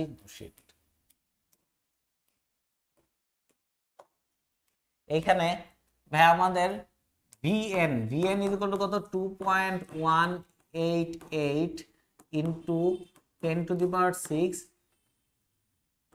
ইন্টু জেড বাই এন। তাহলে এখানে কত জেড এর ভ্যালু কত? জেড এর ভ্যালু হচ্ছে ভাই আমাদের জন্য 3, তাহলে 2.188 ইন্টু 3/4। ক্লিয়ার ক্লিয়ার না ভাই? 3/4 এটাকে কি লিখতে পারে ভাই? 0.75, কিন্তু তার আগে আসেন ভাই আমরা এটাকে গুণ গুণ বা ভাগ দিয়ে নেই। ভাই এটাকে আমি যদি অ্যাপ্রক্সিমেটলি গুণ দিয়ে দেই, তাহলে 3 দুগুণা কত 6 দশমিক, তার মানে এটা কি 200 যদি ধরতে হয় 3 দুগুণা 6 অলমোস্ট কত আসে বলেন ভাই? অলমোস্ট আসে হচ্ছে গিয়া আমাদের 200, 600 কাছাকাছি 6, কিন্তু এটা কত 12 কম, তাহলে 3 12 36, তাহলে এটা আসে হচ্ছে 600 থেকে অবশ্যই 36 কম। তাহলে অ্যাপ্রক্সিমেটলি আমার 600 থেকে যদি 36 কম দেই 30 570 564 64/1/4, এটা ছিল ক্যালকুলেশন। এখন ভাগেরটা, তাহলে এখানে 6 কে যদি আমি ভাগ দেই 4 দিয়ে কত বলেন ভাই? 60 কে যদি ভাগ দেই তাহলে কত 15 আসে, তাহলে 1.5 প্লাস, তারপরে এটা হচ্ছে 0.15 প্লাস এটা আসে 0.1। তাহলে এই ক্যালকুলেশনটা যদি আমরা বুঝে থাকি তাহলে এখানে কত আসে 0.01, তাহলে এটা আসছে 1.66 অ্যাপ্রক্সিমেটলি এরকম আসে। এত ইনটু অবশ্যই 10 to the power 6 into 10⁶ m^1 তোমরা ক্যালকুলেটর করে দেখবা যে এরকম কাছাকাছি মান আসে। ঠিক আছে, এই যে ফেনোমেনাটা, এই রেকর্ডটা বারবার তোমরা মানে ব্যাক অ্যান্ড ফোর্থ দেখে তারপর এই থিমটা বোঝার চেষ্টা করবে। ঠিক আছে ভাইয়া? আচ্ছা, তাহলে আমরা যে জিনিসটা খেয়াল করার চেষ্টা করছি পরবর্তী প্রবলেমে, সেটা হচ্ছে ভাই আমাদের যে কোনো দুইটা বস্তুর মধ্যে ভাই বিকর্ষণজনিত বল কাজ করে, তখন একটির সাপেক্ষে অপরটির মাঝে স্থিতি শক্তি সঞ্চিত হয়। ঠিক আছে, এই যে স্থির শক্তি সঞ্চিত, এটার জন্য সে নেগেটিভ চিহ্ন আসে। অ্যান্ড কোনো ইলেকট্রন যখন নিউক্লিয়াস হতে অসীম দূরত্বে অবস্থান করে তখন তার স্থিতি শক্তির মান 0 ধরা হয়, যেটাই ইলেকট্রনের ম্যাক্সিমাম এনার্জি। ইলেকট্রনের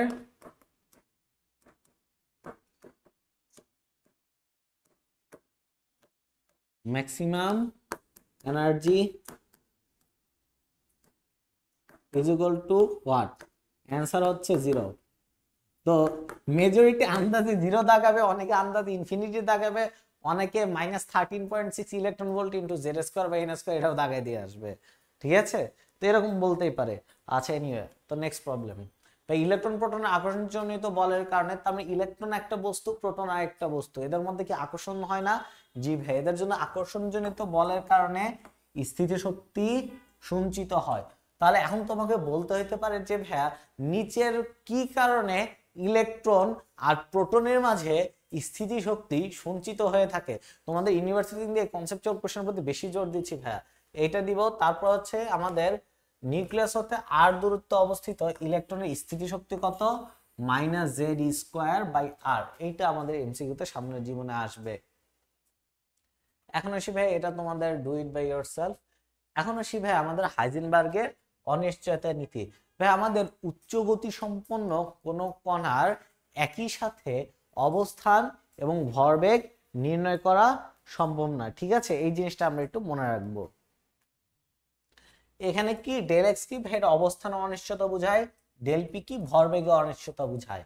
uncertainty of position and uncertainty of momentum, এইটা হচ্ছে greater than or equal h/4π। অনেক টাইমে h কাট দেওয়া থাকে, যেটা হচ্ছে h/2π। ক্লিয়ার না? এইটা তোমরা একটু মনে রাখবা, h কাট। ঠিক আছে, এটা প্লাঙ্কের হ্রাসকৃত ধ্রুবক বলা হয় ভাইয়া। প্লাঙ্কের ধ্রুবক কত? h না, সেটাকে 2π দিয়ে ভাগ করলে কি সেটা হ্রাস পেয়ে যাবে না? এই জন্য এটাকে বলা হচ্ছে প্লাঙ্কের হ্রাসকৃত ধ্রুবক। পরীক্ষা হলে এই চিহ্নটা দেখে ঘাবড়ায় যাবা না, যারা ডিইউ জেইউ জিএসটি তে পরীক্ষা দিতে যাবে। এই ক্লাস থেকে বুয়েট প্রিলিতেও তোমাদের ইনশাআল্লাহ কমন থাকবে, দেখিও।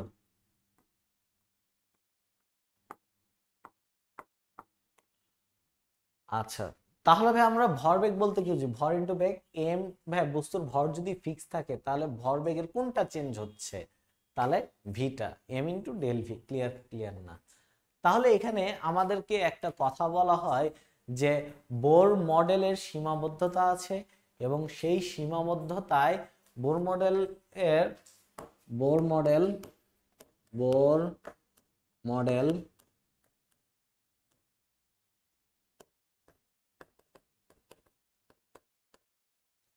হাইজেনবার্গের অনিশ্চিত নীতি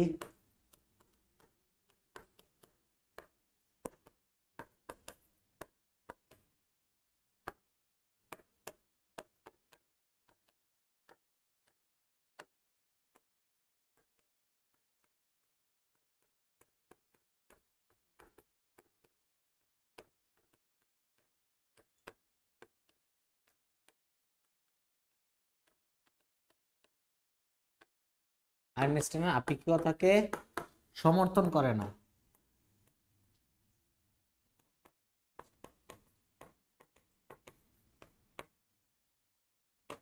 ঠিক আছে ভাই, এটা যেন মনে থাকে। তাহলে এখন আমাদের বল ভদ্রলোক কি রেডিয়াস ফিক্স করে দিয়েছে না?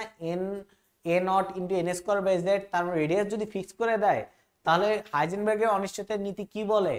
ভাই আমাদের একই সাথে উচ্চ গতি সম্পন্ন কণা যেমন ইলেকট্রন, এর ভরবেগ আর অবস্থান এট দি সেম টাইম একই সময় বলা সম্ভব না। বোর ভদ্রলোক কি এর ব্যাসার্ধ মানে কত দূরত্বে ঘুরছে, গতিশীল আছে, সেটা নির্দিষ্ট করে দিল।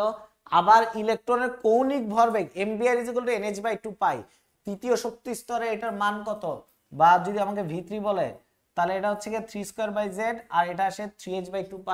তার মানে ইলেকট্রনের কৌণিক ভরবেগও বলে দিয়েছেন নির্দিষ্ট করে ফিক্সড, আবার নির্দিষ্ট দূরত্ব অবস্থান নির্দিষ্ট করে দিয়েছে। এই জন্যই বোর ভদ্রলোক এটা সমর্থন করে না, এটা প্রবলেম নাই ভাইয়া। এখন আমাদের হচ্ছে ইলেকট্রন অভ্যন্তর থাকতে পারে না, এটা তোমাদের ডু ইট বাই ইয়োরসেলফ থাকবে।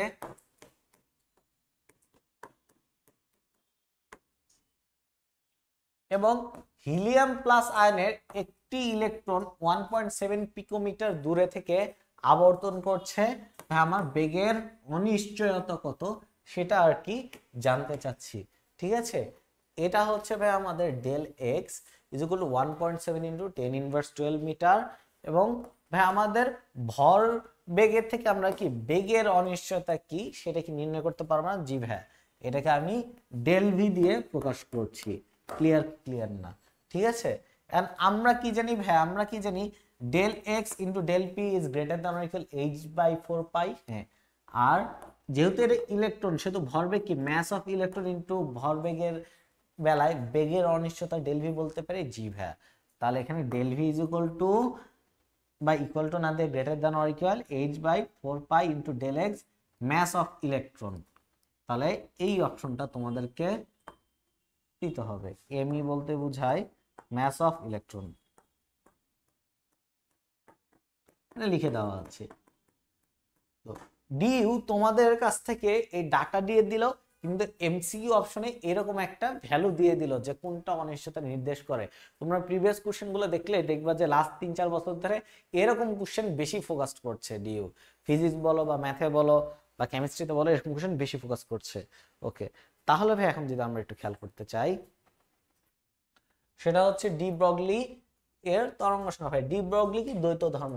ভাইয়া আমাদের বোর ভদ্রলোক কি বলেছেন,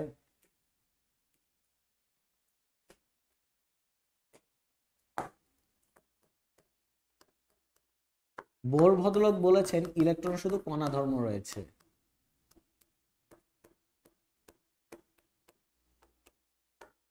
ইলেকট্রনের শুধু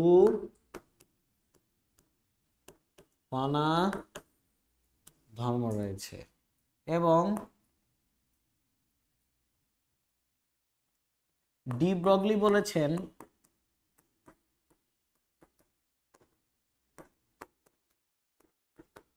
কণা ধর্ম ও তরঙ্গ ধর্ম উভয়ই রয়েছে। দ্যাট মিন্স ডুয়ালিটি রয়েছে। ওকে ভাইয়া, ক্লিয়ার কিনা? দ্বৈত ধর্ম, এটাকে দ্বৈত ধর্ম বলে আর কি।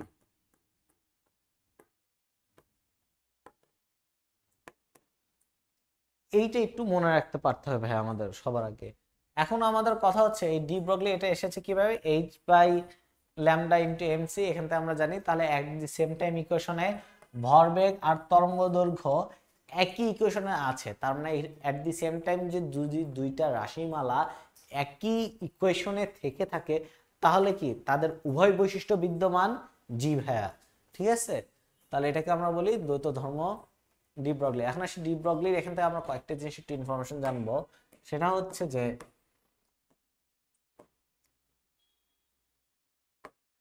MV is equal to h/λ ভরবেগ। ওকে, আর এটা হচ্ছে তরঙ্গ দৈর্ঘ্য।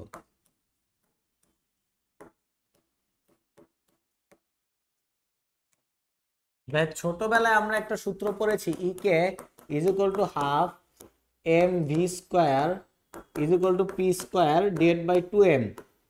ঠিক আছে, তাহলে ভরবেগ এটা হচ্ছে ক্ষমতা না, এটা হচ্ছে ভরবেগ এখানে। ক্লিয়ার কিনা? তাহলে যদি ভরবেগ হয়ে থাকে তাহলে P is equal to √2m into ইকে। এই এমটা কার? এমটা ইলেকট্রনের হতে পারে, যার খুশি তার হতে পারে, কোনো প্রবলেম নাই। তাহলে এখানে যদি ভাই আমরা এটা বলে দেই যে আমাদের lambda is equal to what, যে ডি ব্রগলি তরঙ্গ দৈর্ঘ্য, সেটা আসে হচ্ছে কিছুটা এরকম ভাইয়া। lambda is equal to h by p is equal to h by mv is equal to h by root over 2m into ek। আশা করি ভাই এটা আমরা ক্লিয়ার হয়েছি। অল ইন ওয়ান এই জিনিসটা মনে রাখার চেষ্টা করো ভাইয়া, মাইন্ডেড, ঠিক আছে? আচ্ছা, আশা করি ক্লিয়ার আমাদের। তাহলে ভাই এখন যদি আমরা পরবর্তী প্রবলেমে যাই, ভাই ডি ব্রগলির সমীকরণ ব্যবহার করে ভাই আমাদেরকে যদি বলো অরবিটাল ঘূর্ণনরত ইলেকট্রনের তরঙ্গ সংখ্যা কত এন, এই জিনিসটা আমাদেরকে বোঝানো হয়েছে কিছুটা এরকম।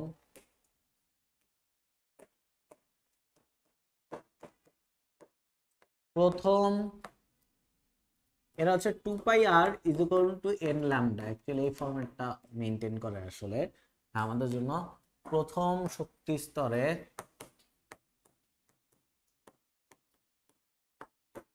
ইলেকট্রন কয়টি পূর্ণ তরঙ্গ দিবে, কয়টি পূর্ণ তরঙ্গ দিবে is equal to 1 into lambda. তাহলে এখন যদি আমি বলি সেকেন্ড অরবিট এ ইলেকট্রন কয়টি পূর্ণ তরঙ্গ দিবে, এটা হচ্ছে 2 ইন্টু ল্যামডা। এখন যদি গুরুজি বলে যে ফোর্থ অরবিট এ ইলেকট্রন কয়টি পূর্ণ তরঙ্গ দিবে ইজ ইকুয়াল টু 4 ল্যামডা। তাহলে এখানে যদি আমি বলি nth অরবিটে, এটা তোমরা জানো is equal to n into lambda. Clear না? ঠিক আছে ভাইয়া, এটা আমরা বুঝতে পেরেছি, কোনো প্রবলেম নেই। আর লাস্টের 1 আওয়ার আমরা খুবই ইন্টেলেকচুয়াল কোশ্চেন সিলেক্ট করব তোমাদেরকে, ডাব্লিউ যে অনেক কোশ্চেনগুলো নিয়ে আসছে, তো সেই জিনিসগুলো করার আগে আমরা মোটামুটি এই জিনিসটা একটু জেনে নেই। প্রতি সেকেন্ডে এই জিনিসটা খুবই ইম্পর্টেন্ট, ঠিক আছে? ইলেকট্রন আবর্তন সংখ্যা, ইলেকট্রনের গতিবেগ ডিভাইড বাই কক্ষপথের পরিধি 2 পাই ইন্টু আর এন, এটা আমরা জানি।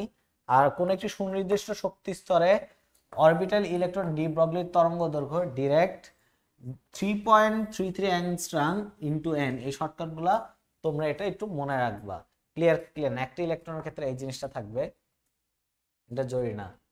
গতিশীল কণা গতিশক্তি ও তরঙ্গ দৈর্ঘ্যের মধ্যে সম্পর্ক হচ্ছে, আর এখানে এল দিয়ে কি বোঝায়, তরঙ্গ দৈর্ঘ্য বোঝায়, এটা কোনো প্রবলেম নেই, ঠিক আছে ভাই? নেক্সট ডেফটা করে দেওয়া আছে ভাই, এখানে 1 মিলিগ্রাম বলছে, এত বেগ বলছে, তাহলে তরঙ্গ দৈর্ঘ্যের মান কত ভাই? এইটার বেলায় আমরা বলতে পারি lambda is equal to H by M V. তাহলে এখানে এইচ কত, 6.63 into 10 inverse 34 joule into second. আর 1 মিলিগ্রাম বলতে বুঝি ভাই আমাদের যদি গ্রামে কনভার্ট করি তাহলে 10 ইনভার্স 3 আসে, তাহলে এটা হচ্ছে 10 ইনভার্স 6 কেজি। অবশ্যই এস এককে ইন্টু ভি কত, 4.75। ক্লিয়ার না? তাহলে এখান থেকে আমরা বলতে পারি 6.63 ইন্টু 4.75 ইন্টু এটা আসে হচ্ছে আমাদের কত, 10 ইনভার্স, এটা চলে গেলে 28 থাকে। এখন এইটা তো অবশ্যই 1 পয়েন্ট সামথিং হবে, যেহেতু আমরা 4 আর 6 কে যদি ভাগ দেই তাহলে 1.5 থেকে অবশ্যই বেশি হবে।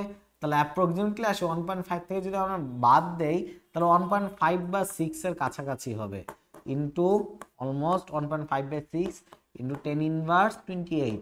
কিভাবে দেখো, আমি এই দুইটা সংখ্যা বাদ দিছি, তাহলে 6 কে লিখি, তাহলে 6 এর এখানে 60 কল্পনা করলাম, তাহলে কত, 6 4 15 60, তাহলে এখানে এক ঘর দশমিক দিয়ে দিছি, সিম্পল। তো এই ক্যালকুলেশনটা আমরা ভাই করেছি, আশা করি এটা আমাদের ক্লিয়ার হয়ে গিয়েছে। ওকে, তাহলে এখানে তরঙ্গ দৈর্ঘ্য এগুলা করবা কোয়ান্টাম সংখ্যা। তাহলে কোয়ান্টাম সংখ্যা শুরু করার আগে আমি একটু তোমাদেরকে ব্রেক দিয়ে নিচ্ছি, তোমরা একটু পানি খেয়ে আসো। Break 5 minute, 5 or 10 minute break.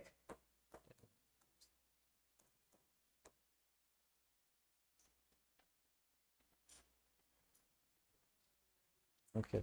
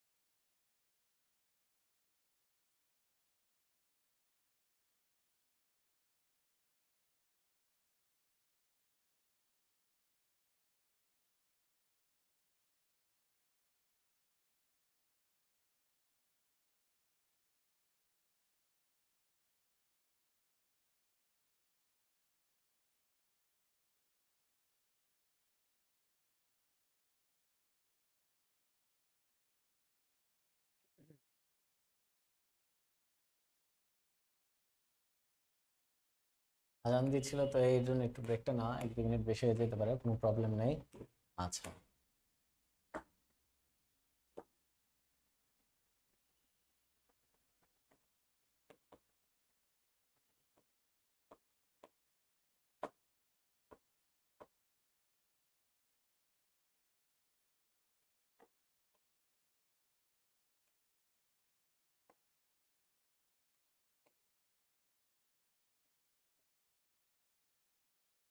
Quantum সংখ্যা এগুলো এসেছে কিভাবে? এগুলো এসেছে শ্রোডিঞ্জার ওয়েভ ইকুয়েশন সলভ করে। শ্রোডিঞ্জারের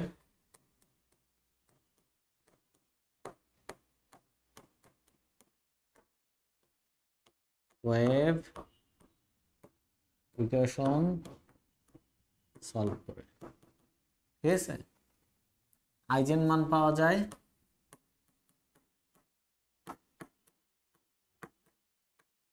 আইজেন ভ্যালু, সেখান থেকে আর কি কোয়ান্টাম সংখ্যাগুলো এসেছে, তো সেগুলো আর কি যাচ্ছি না ভাই আমরা। তো যাই হোক, আমাদের এখানে যে বিষয়টা জানতে হবে সেটা হচ্ছে যে অরবিটাল চিত্রসমূহ, এখন কোন অরবিটাল কিরকম হয় সেটা একটু যদি আমরা একটু জানতে চাই, সেটা হচ্ছে কিছুটা এরকম হবে। এটা হচ্ছে পিজেড এক্সিস, আর এখানে আরেকটা জিনিস বাকি পড়লো সেটা হচ্ছে পি ওয়াই এক্সিস। আচ্ছা, এখানে লোব কয়টা পি অরবিটালে? হ্যাঁ, এই যে এক একটা ডাম্বেলের এক একটা অংশকে আমরা বলি লোব, তাহলে পি অরবিটালে টোটাল 6টা লোব, এটাই তোমাকে আর কি বলা হয়েছে।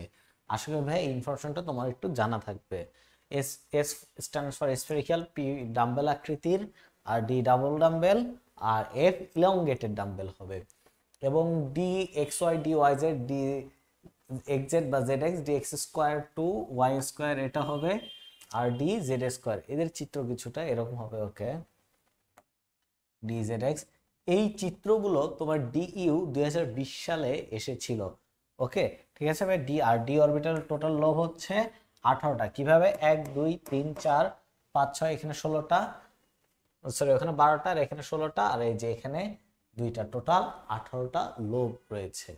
আচ্ছা, কোয়ান্টাম সংখ্যা জিনিসটা কি ভাই? এটা তোমরা মোটামুটি জানো ভাই। শক্তিস্তর আকার, ভাই আকারটা কি নির্দেশ করে? আকার বা সাইজ, এটা হচ্ছে প্রিন্সিপাল কোয়ান্টাম নাম্বার, এইটা নির্দেশ করে প্রিন্সিপাল কোয়ান্টাম নাম্বার। ওকে, এটা আমরা জানি।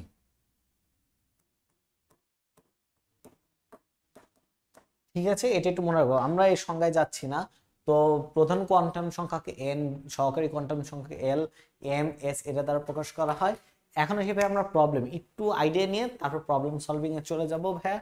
এই প্রবলেম সলভিং এর এখানে আমরা যদি একটু দেখতে চাই, সেটা হচ্ছে আমার স্টেপ 1, এন এর ভ্যালু যাই হোক না কেন, এল এর ভ্যালু হবে হচ্ছে 0 থেকে n-1 পর্যন্ত, ঠিক আছে। এটা যেন আমরা বুঝতে পারি, তাহলে এটার কয়েকটা প্রবলেম প্র্যাকটিস সলভ করি। এন এর ভ্যালু যদি আমরা 2 দেই, এল এর ভ্যালু আসবে হচ্ছে 0 1। ওকে, কখনোই আমার 2 এর সমান হবে না। আবার এন এর ভ্যালু যদি আমি 5 দেই, তাহলে এল এর ভ্যালু আসবে হচ্ছে 0 1 2 3 4। ওকে, আচ্ছা এন এর ভ্যালু তাহলে একটু কমায় দেই।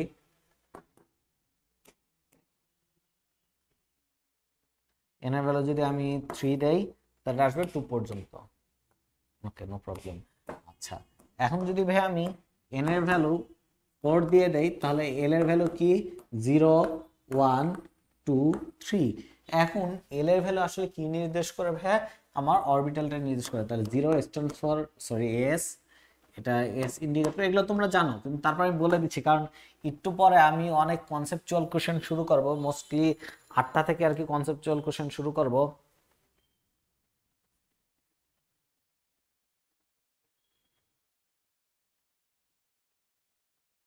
আচ্ছা, একটু ওয়েট করো।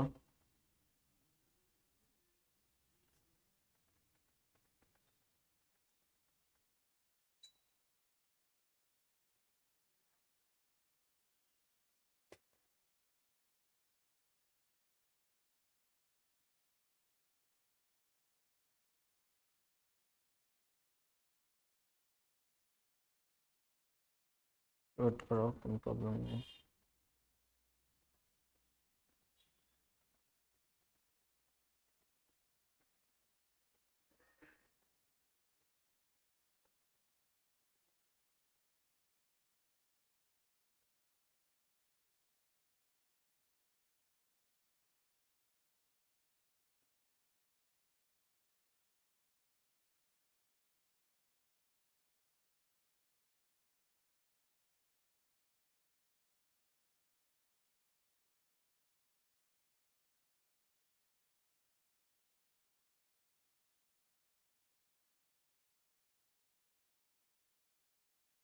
আচ্ছা ওকে, একটু প্রবলেম হয়ে গিয়েছিল। তাহলে এখানটাতে আমরা যদি দেখতে চাই, এটা এস অরবিটাল, এটা পি অরবিটাল, এটা ডি অরবিটাল, আর এটা এফ অরবিটাল নির্দেশ করছে। ঠিক আছে, এটি একটু আমরা মনে রাখবো। তাহলে পরবর্তীতে যদি ভাই আমাকে আরেকটা ইনফরমেশন দিয়ে দেয়, সেটা হচ্ছে যে এল এর ভ্যালু, এল এর ভ্যালু যদি এল হয় তাহলে এম এর ভ্যালু হবে হচ্ছে 0 থেকে প্লাস মাইনাস এল পর্যন্ত। এগুলো তোমরা জানো, তারপর একটা ওভারভিউ দিয়ে দিচ্ছি, কারণ একটু পরে যখন কঠিন প্রবলেম সলভ করা শুরু করব তখন যেন তোমরা সেটা করতে পারো, এবং সেটা 8টা থেকেই শুরু হয়ে যাবে আমার প্রবলেম সলভিং, এবং সেটা ভালো রকমের একটু স্ট্যান্ডার্ড প্রবলেমগুলো নিয়ে আসা হয়েছে। ওকে, তাহলে এখানে যদি আমি এল এর ভ্যালু বলি 0, তাহলে এম এর ভ্যালু সারা জীবন 0 হবে। আর এম 0 হলে এল 0 হতেও পারে, নাও পারে। ঠিক আছে, তারপরে যদি আমরা বলি এল এর ভ্যালু যদি 2 হয়, তাহলে এম এর ভ্যালু হবে 0 প্লাস মাইনাস 1 প্লাস মাইনাস 2, এরকম 5টা। তাহলে এম এর ভ্যালু অ্যাকচুয়ালি কি নির্দেশ করছে ভাইয়া? এম এর ভ্যালু অ্যাকচুয়ালি নির্দেশ করছে আমার কি কয়টা অরবিটাল বা উপশক্তি রয়েছে, মানে কয়টা বক্স রয়েছে সেটা নির্দেশ করছে। নেক্সট, তাহলে ভাই আমরা পরবর্তীতে যদি যাই, এখানে আমাদের এখন আসি এম।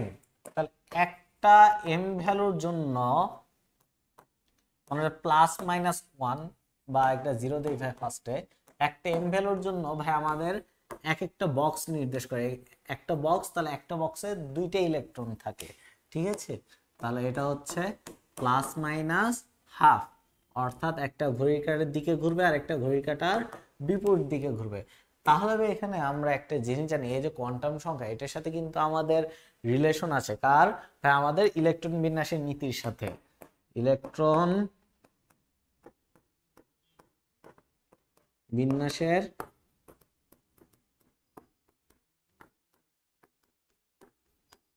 নীতি এক,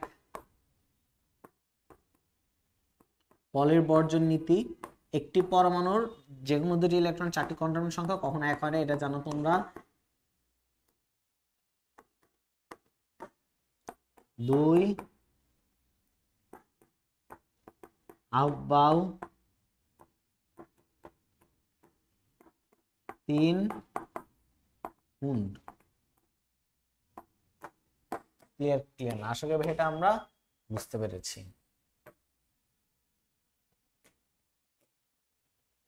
তাহলে এখন যদি ভাই আমি দেই এম এর ভ্যালু তোমার এখানে 2 দেই, তাহলে এটা আমাদের কয়টা বক্স নির্দেশ করে বলেন? Plus minus 2, plus minus 1, 0।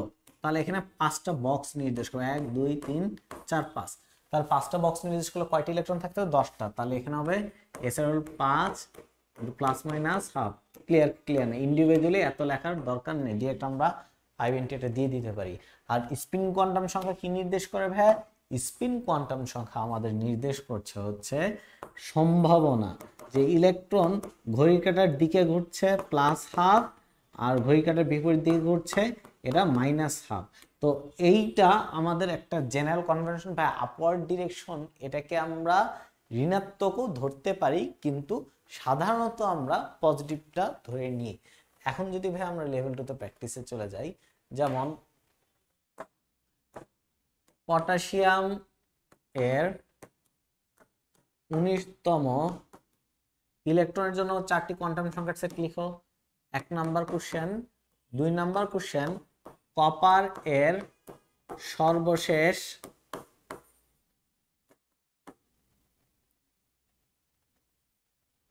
এবং সর্ববহিস্থ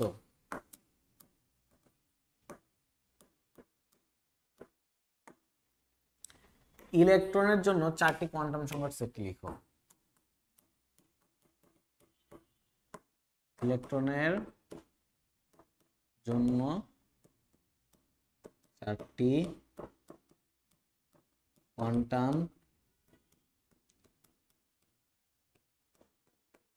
সংখ্যার সেট লিখো। ঠিক আছে, তাহলে এখান থেকে আমরা যেটা করব, এই 19তম ইলেকট্রন কিসে গিয়েছে বলেন ভাই? 4s এর first electron. That means n এর ভ্যালু হচ্ছে 4s এর e1, ওকে, e ফার্স্ট।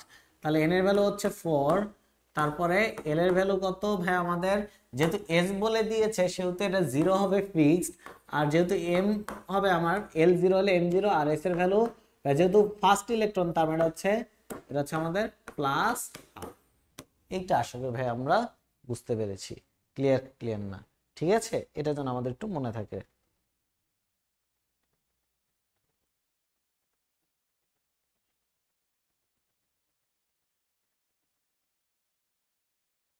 ঠিক আছে ভাই, ওকে নেক্সট। তাহলে ভাই আমাদের এটা লিখো, পরবর্তীতে যদি আমরা একটু খেয়াল করার চেষ্টা করি সেটা হচ্ছে আমাদের সর্বশেষ আর সর্ববহিস্থ। সর্বশেষ ইলেকট্রন হচ্ছে 3D এর E10 10th ইলেকট্রন, আর সর্ববহিস্থ হচ্ছে 4s এর E1। ক্লিয়ার, এই দুইটা জিনিস একটু মনে রাখবো। তাহলে এইটা যদি এখানে যায় তাহলে এখানে আমরা লিখবো n এর ভ্যালু কত 3, l এর ভ্যালু কত, যেহেতু d সেহেতু এটা হচ্ছে 2, m এর ভ্যালু ভাই আমাদের d এর পাঁচটার 0 প্লাস মাইনাস 1 প্লাস মাইনাস 2 এর যে কোনো এই পাঁচটার যে কোনো একটা দিতে পারবো আমরা, তাহলে এটা +2 দেই। আর s এর ভ্যালু ভাই আমাদের যেহেতু ডাউনওয়ার্ড ডিরেকশনে যাবে তো এটা -1/2। কেন, কারণ ভাই আমি এই ডাউনওয়ার্ড ডিরেকশনকে -1/2 ডিক্লেয়ার করেছি, ঠিক আছে, এটা যেন মনে থাকে। আর 4s এর E1 ফার্স্ট ইলেকট্রন, তাহলে এটার জন্য n এর ভ্যালু আসবে কত 4, l এর ভ্যালু আসবে হচ্ছে 0, l 0 হলে m সারা জীবন 0 হবে, আর s এর ভ্যালু আসবে হচ্ছে আমার প্লাস হাফ। এইটা যেন আমাদের মনে থাকে, যেহেতু আপওয়ার্ড ডিরেকশনকে আমি প্লাস হাফ ধরেছি। এখন আমি তোমাদেরকে সিমিলার কন্ডিশনের জন্য ক্রোমিয়াম আর জিঙ্কেরটা SW দিচ্ছি। ক্রোমিয়াম 24 আর জিঙ্ক। এখন কিছু ক্ষেত্রে সর্বশেষ আর সর্ববহিস্থ ইলেকট্রন একই হতে পারে, কিন্তু ক্রোমিয়াম আর খবর জন্য সেটা এক হবে কিনা সেটা তোমাদের SW দিচ্ছি। হচ্ছে সর্বশেষ ও সর্ববহিস্থর জন্য সর্বশেষ এবং সর্ববহিস্থ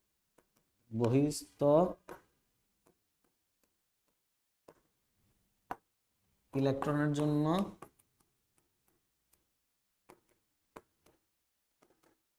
কোয়ান্টাম সংখ্যার সেটটি লিখো, এটা SW থাকবে।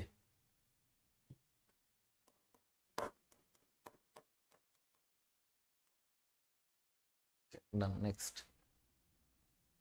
তাহলে ভাই কোয়ান্টাম সংখ্যাগুলো এখানে বলা হচ্ছে যে কোন কক্ষপথে আবর্তন করছে সেটা হচ্ছে ছোট না বড় বুঝতে পারি, আর এটা ধারণ ক্ষমতা 2n², এই জিনিসগুলো আমরা জানি। এবং মোস্ট মোস্ট ইম্পর্টেন্টলি পার্ট হচ্ছে ভাই আমাদের ইলেকট্রনের কৌণিক ভরবেগ উপবৃত্তাকার কক্ষপথে সঞ্চরণশীল অবস্থায় আমার কৌণিক ভরবেগ L × L+1 এর উপর √h/2π, এটা মনে রাখবো, ঠিক আছে। আর সঞ্চরণশীল ইলেকট্রনটি যে অরবিটাল অবস্থান করে সেই অরবিটালটি ত্রিমাত্রিক দিক কিভাবে আছে সেটা বিন্যস্ত আছে ম্যাগনেটিক কোয়ান্টাম সংখ্যা নির্ণয় করা, এটা দিয়েছেন জিম্যান, এরা জানি। এবং ইলেকট্রন নিজ অক্ষের উপর চারদিকে আবর্তনজনিত কৌণিক ভরবেগ হচ্ছে s ছোট হাতের s h/2π এর মান। এখন ভাই আমাদের mbr nh/2π, এটাও তো কৌণিক ভরবেগ, কিন্তু এটা বৃত্তাকার কক্ষপথে আবর্তনের জন্য, এটা দিয়েছে বোর ইলিপ্টিক্যাল, ঠিক আছে। mbr L × L+1 h/2π, অর্থাৎ উপবৃত্তাকার কক্ষপথে, উপবৃত্তাকার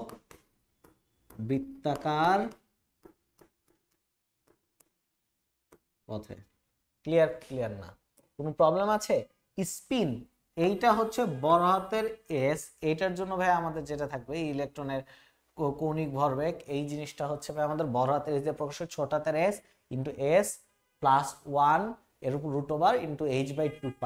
এখন তোমাকে বলতে হবে যে ভাই আমাদের উপবৃত্তাকার কক্ষপথে ইলেকট্রনের কৌণিক ভরবেগ নাকি বৃত্তাকার কক্ষপথে, নাকি ইলেকট্রন নিজ অক্ষের সাপেক্ষে, ইলেকট্রন ঘুরছে কিন্তু আবার নিজের অক্ষের সাপেক্ষে কিন্তু ঘুরে, তাহলে সেই জিনিসটার জন্য √s × s+1।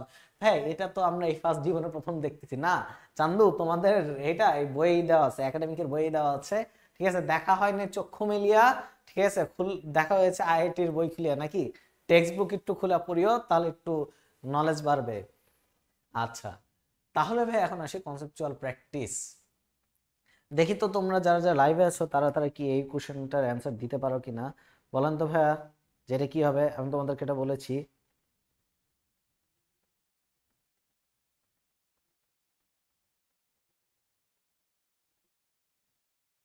বলো তো ভাই ইকুয়েশনটা কি হবে?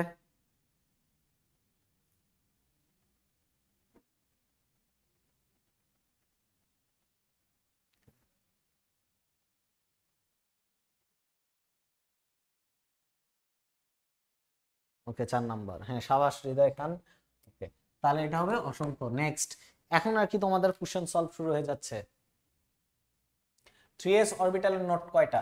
ভাই আমাদের 1s অরবিটালের নোড হচ্ছে node is equal to 1 minus 1 which is equal to 0t। 2s এর নোড হচ্ছে ভাই আমাদের 2 minus 1 which is equal to 1। তাহলে 3s এর নোড হচ্ছে ভাই আমাদের 3 minus 1 which is equal to 2। তাহলে এখানে যদি গুরুজি একটা জিনিস বলে দেয়, এনএস এ নোট কয়টা? n মাইনাস 1t, এটা যেন মনে থাকে। তাহলে 3s অরবিটাল নোট কয়টা বলেন ভাইয়া? 3s অরবিটালের নোট হচ্ছে আমাদের দুইটা, এটা যেন মনে থাকে। নেক্সট, নিচের কোনটা অস্থিতিশীল? ভাই আমাদের, আচ্ছা অস্থিতিশীল নয় হবে আর কি, অস্থিতিশীল নয়, তার অ্যান্সার হচ্ছে এ। আচ্ছা, তার নিচের কোন সেটটি সঠিক নয়? ভাই আমরা ফার্স্টে এস এর ভ্যালুগুলো দেখতেছি, এটা কারেক্ট, এটা কারেক্ট, 2 এটাও কারেক্ট, কিন্তু এই যেখানে 1/3 একটা বক্সের ভিতরে 3টে ইলেকট্রন, এটা ইম্পসিবল, এটা চাঁদের দেশে পাঠিয়ে দিচ্ছি, শেষ। নেক্সট, তাহলে এখন আসি ভাই নিচের কোনটি সত্য নয়? এই জিনিসটা খুবই খুবই ইম্পর্টেন্ট। ভাই আমাদের চুম্বক কোয়ান্টাম সংখ্যা অরবিটালের ত্রিমাত্রিক দিক বিন্যাস নির্দেশ করে, এটা ঠিক আছে। ঘূর্ণনকরণ সম্ভাব্যতা নির্দেশ করে, এটাও ঠিক আছে। প্লাস মাইনাস হাফ প্রবাবিলিটি নির্দেশ করে।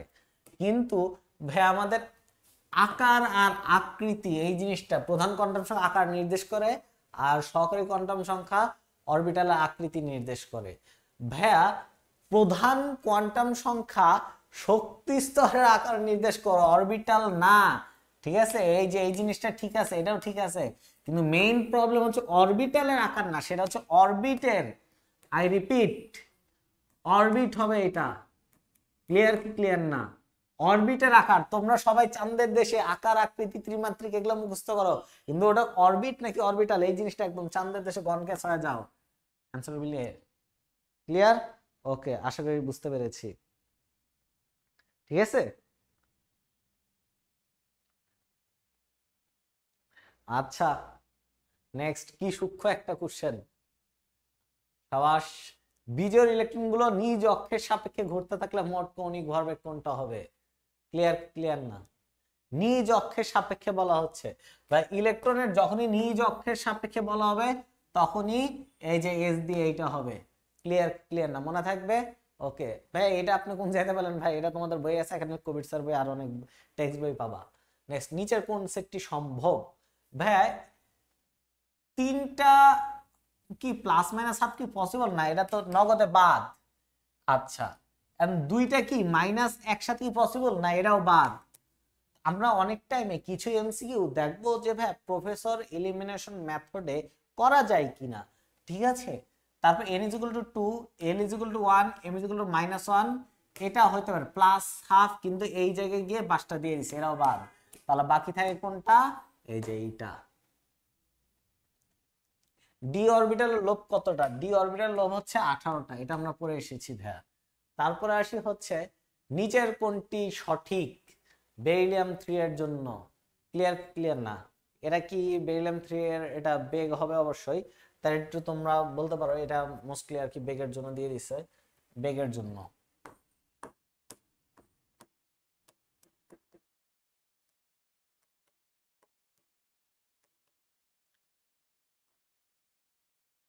দেখি তো, বলো তো ভাইয়া আমাকে একটু এটা, 40 সেকেন্ড টাইম দিচ্ছি তোমাদেরকে, যারা যারা আছো বলো তো।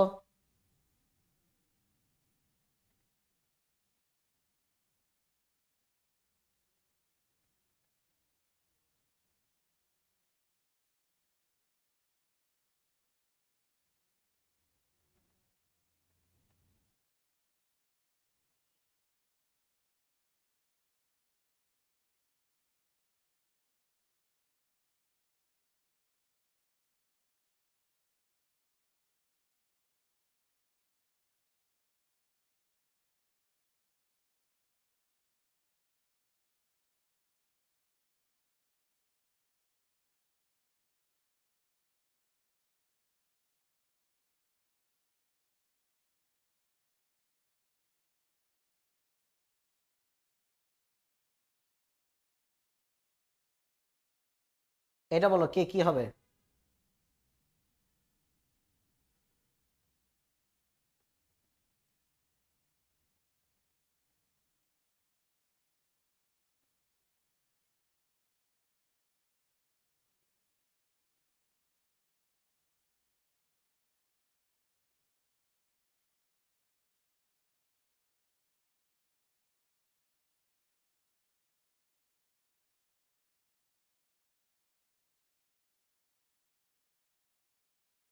ওকে, সাইকে মেধা, আচ্ছা ভাইয়া এটা একটু খেয়াল করার চেষ্টা করো।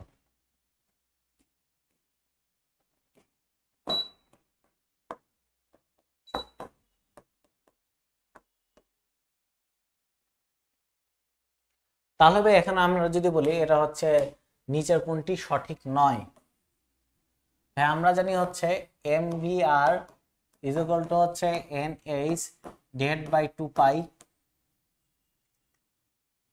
এটা তোমাদেরকে ডিআই দিচ্ছি কারণ এটা হচ্ছে ভেলোসিটির জন্য মোস্ট প্রবাবলি ডি হবে, এটা তোমাদেরকে গ্রুপে সলভ দিতে হবে, কোনো প্রবলেম নেই।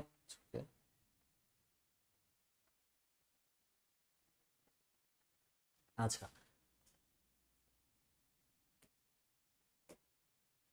তাহলে ভাই এখানে আমরা কি জানি নিচের কোনটি সঠিক নয়। হ্যাঁ আমরা এখানে যদি এমভিআর এটাকে আলাদা করে দেই তাহলে এ নাম্বারটা সঠিক হবে। এটার মধ্যে যদি লিখতে চাই 2 পাই আর MV is equal to N H divide by 2 পাই আর, এটা লেখা যায়, তাহলে এটা যদি এই সাইডে নিয়ে আসতে পারি তাহলে 1 নাম্বার ঠিক। ক্লিয়ার? ক্লিয়ার না? আবার MVR is equal to H by 2 পাই, এখানে এন এর ভ্যালু জাস্ট 3 বসায় দেওয়া হয়েছে।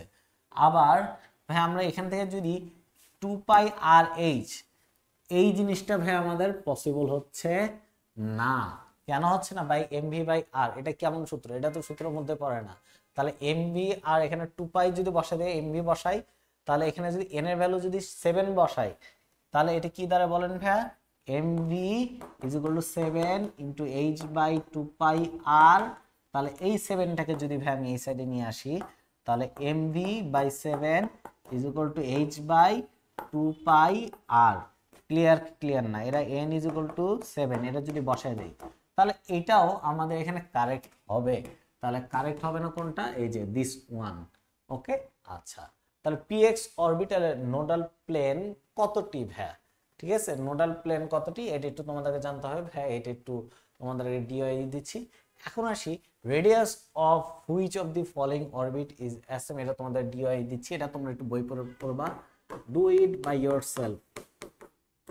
কাল অ্যাপ্রক্সিমেটলি ভাই আমাদের এখানে কতগুলো কোশ্চেন আছে, 100+ এমসিকিউ নিয়ে আসা হয়েছে, ইভেন আরো কনসেপচুয়াল কোশ্চেন আছে। তো এইটা তোমরা বই থেকে পড়বা, কারণ এটা তোমাদের দেওয়ার উদ্দেশ্য হচ্ছে যেমন তোমরা একটু বইটা একটু দেখো ভাইয়া, ঠিক আছে? আমার লেকচার স্লাইডের বাইরেও এটা করলে মোটামুটি কোশ্চেন ব্যাংক ক্লিয়ার হয়ে যায়, কিন্তু তারও কোশ্চেন ব্যাংক প্র্যাকটিস তো করবে অবশ্যই। কিন্তু মেইন বইটা কোন টপিকটা পড়তে হবে, পুরোটা পড়তে হবে না। দেখবে যে গুরুজি স্লাইডে কি কি টপিক দিচ্ছে সেই টপিকে গিয়ে তুমি বইটা খুলবা, পুরো বই একদম ভালোভাবে পড়াটা জরুরি না, ঠিক আছে? Be smart. ওকে, আচ্ছা। The radius of which of the following orbit is same as that vast orbit of Bohr hydrogen atom? তাই এটা কি বলছে? কোন পরমাণুটার ব্যাসার্ধ বোরের প্রথম ব্যাসার্ধের সমান হবে, ঠিক আছে? এইটা আমাকে বলছে। তাহলে হাইড্রোজেনের জন্য ভাই আমরা যদি লিখি এটা আর ভাই আমাদের দ্যাট ফার্স্ট অরবিট কার? বোরের। আচ্ছা তাহলে এখানে n এর ভ্যালু 1, তাহলে আর first is equal to A not into N square by Z. ভাই আমাদের এন এর value 1, N is equal to 1, Z is equal to 1। তাহলে এটা আসে হচ্ছে আমাদের কত? এ নট। সিম্পল। কোনটাতে আমার এ নট আসে সেটা দেখতে হবে, অর্থাৎ 0.53 অ্যাংস্ট্রমকে আমি এ নট বলছি ভাইয়া, ঠিক আছে? আচ্ছা, তার পরবর্তীতে আমাদের যদি হিলিয়াম প্লাসের জন্য দেখি তাহলে এটার জন্য দাঁড়ায় আর এখানে এন এর ভ্যালু 2, সেকেন্ড আমি বসাচ্ছি এ নট ইন্টু ভাই এটা 2 square by 2 which is equal to 2 into A not. তারপরে আসি ভাই আমাদের লিথিয়াম 2 প্লাস, এইখানে এন এর ভ্যালু হচ্ছে আর 2 which is equal to A not into 2 square by 3, তাহলে এটা থাকে হচ্ছে কি আমাদের 4/3 a নট। তাহলে এটাও বাদ, এটাও বাদ। এখন আসি ভাই আমাদের লিথিয়াম 2 প্লাস। তাহলে লিথিয়াম 2 প্লাস এখানে n ইজ ইকুয়াল টু হচ্ছে 3, দ্যাট মিন্স R3। ঠিক আছে ভাই, একটু লিখে দিচ্ছি।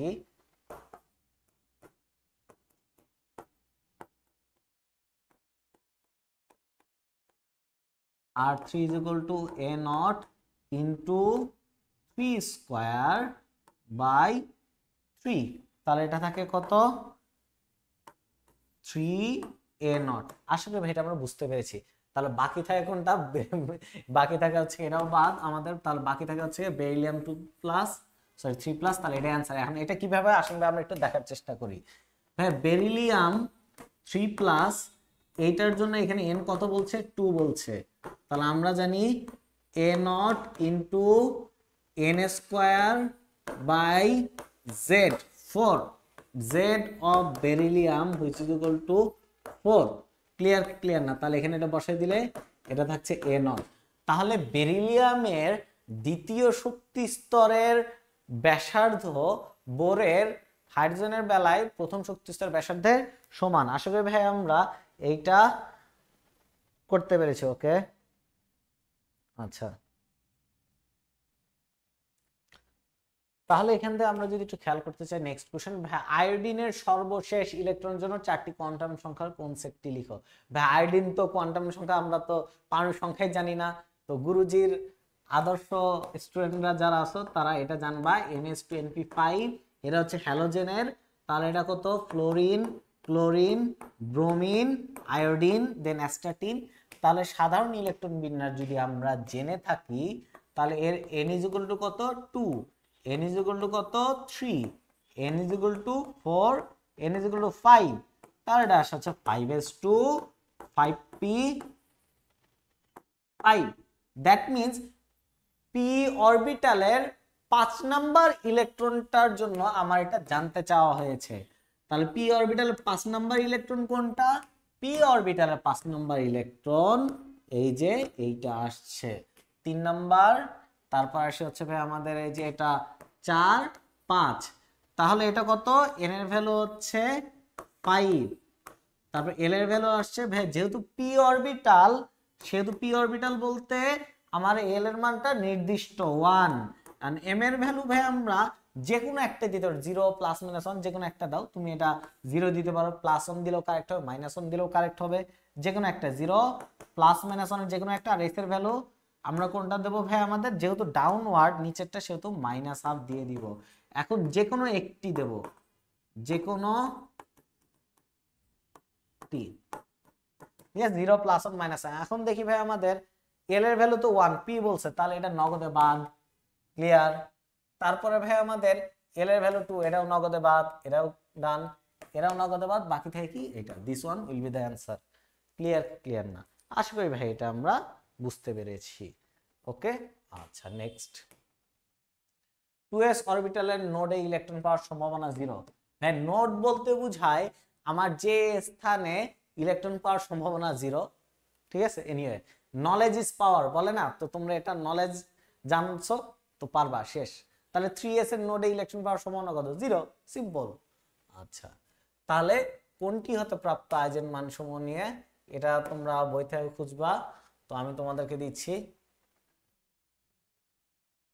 D I Y. ভাই এটা কি আপনি কোনো বিদেশি বই থেকে দিচ্ছেন? না, এটা আমি তোমাদেরকে কবির স্যারের বই থেকে দিচ্ছি। কবির স্যারের বই এখানে দেখবো আর কি, কবির স্যারের বই রেফারেন্স হিসেবে দিয়ে দিচ্ছি। তোমরা বই থেকে দেখো, এটা দেওয়ার উদ্দেশ্য হচ্ছে তোমরা যেন বইটা একটু দেখো ভাইয়া খুলে।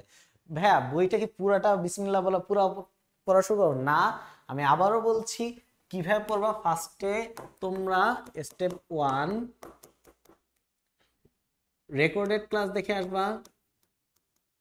রেকর্ডেড মাস্টার ক্লাস কিভাবে পড়তে হবে সেটা বলে দিচ্ছি। এটা শাওন ভাইয়ের আইকনিক টিচার।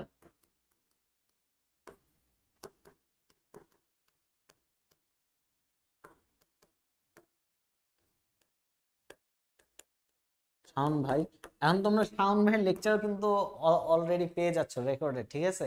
এটা কিন্তু খুবই ইন্টারেস্টিং একটা বিষয়, ঠিক আছে? তো double double win win win situation. এবং পরবর্তীতে স্টেপ 2 তে তোমরা গুরুজির লেকচার করবা, গুরুজির লেকচার স্লাইড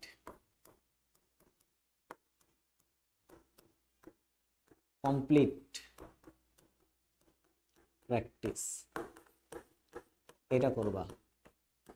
এটা করার পরে দেখবা যে লেকচার স্লাইডের কিছু টপিক তোমার এখনো অজানা থাকবে, তো সেই জন্য তুমি মেইন বই আবার কোশ্চেন ব্যাংক আবার সলভ দিবা স্টেপ 3।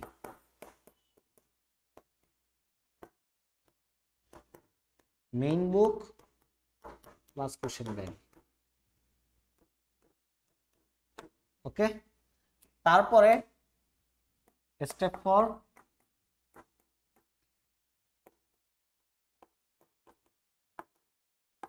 রুটসের অনেক সুন্দর এক্সাম সিস্টেম আছে, এক্সামটা দিয়ে দিবা। কুইজ ডেইলি কুইজ শেষ করে ফেলবা, জীবন যুদ্ধে এক ধাপ আগায় যাবা, ঠিক আছে? अब पता लगाओ दया पता लगाओ कैसे ডিউ ক্র্যাকার না হে, ঠিক আছে? জিএসটি ক্র্যাকার না হে। তো অনেকে সেকেন্ড টাইমার আছে, তাদের জন্য সেম প্রসেস। তো এখন পাতা এমনিতেই লাগায় যাবে। যাই হোক, তাহলে ভাই এখানে যদি আমরা একটু খেয়াল করি, এটা তোমাদেরকে এমনি এই জন্যই ডু ইট বাই ইয়োরসেলফ দেওয়া, কেননা তোমরা যেন একটু বইটা পড়ো, ওকে? কারণ which one represent orbital angular momentum.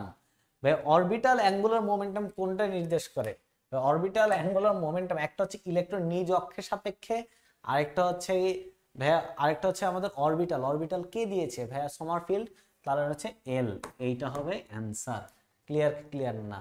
আর এটা হচ্ছে ইলেকট্রন নিজ অক্ষের সাপেক্ষে। আর এমভিএল is equal to NH by 2 পাই, এটা হচ্ছে ইলেকট্রনের বৃত্তাকার কক্ষপথে যখন ঘুরে। অরবিটাল কিন্তু ভাই আমাদের উপবৃত্তাকার হয়, তো মাইন্ড ইট। আচ্ছা, অরবিটালের ধারণা দেয় কে? সমারফিল্ড কাকু, নো প্রবলেম। ভাই সাই স্কয়ার মান আসলে কি নির্দেশ করে ভাইয়া? ম্যাগনেটিক কোয়ান্টাম নাম্বার, ভাইয়া অরবিট, আইজেন ফাংশন? না ভাইয়া, আমাদের সাই স্কয়ার মান সমূহ অ্যাকচুয়ালি আমাদের পরমাণুতে ইলেকট্রন পাওয়ার সম্ভাবনার যে তীব্রতার সমানুপাতিক, সেখান থেকে আর কি অরবিটাল নির্দেশ করে। তো এটা আর কি আমরা অরবিটাল বলতে পারি, যেখান থেকে ইলেকট্রন মেঘ ঘনত্ব কোন জায়গায় পাওয়া যেতে পারে সর্বোচ্চ সম্ভাবনায়, ঠিক আছে ভাইয়া? এইটা যেন আমরা বুঝতে পারি। ওকে, নেক্সট।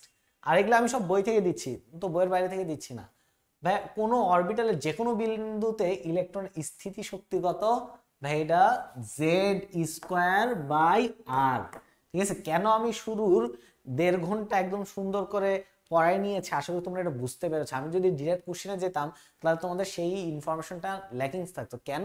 কারণ যে কোনো দুইটা বস্তু পরস্পরকে আকর্ষণ করে, তাহলে প্রোটন আর ইলেকট্রনের পারস্পরিক আকর্ষণজনিত স্থিতিশক্তি সংযোজিত কত যে ডিসক্রিট, তো এটা হবে ভাইয়া। আশা করি এটা আমাদের ক্লিয়ার হয়ে গিয়েছে, ওকে? আচ্ছা, তাহলে এখান থেকে যদি আমরা একটু দেখতে পারি, ওকে, শ্রোডিঞ্জারের ইকুয়েশন। তাহলে এখন যদি আমরা একটু শ্রোডিঞ্জারের ইকুয়েশনটা একটু লিখি,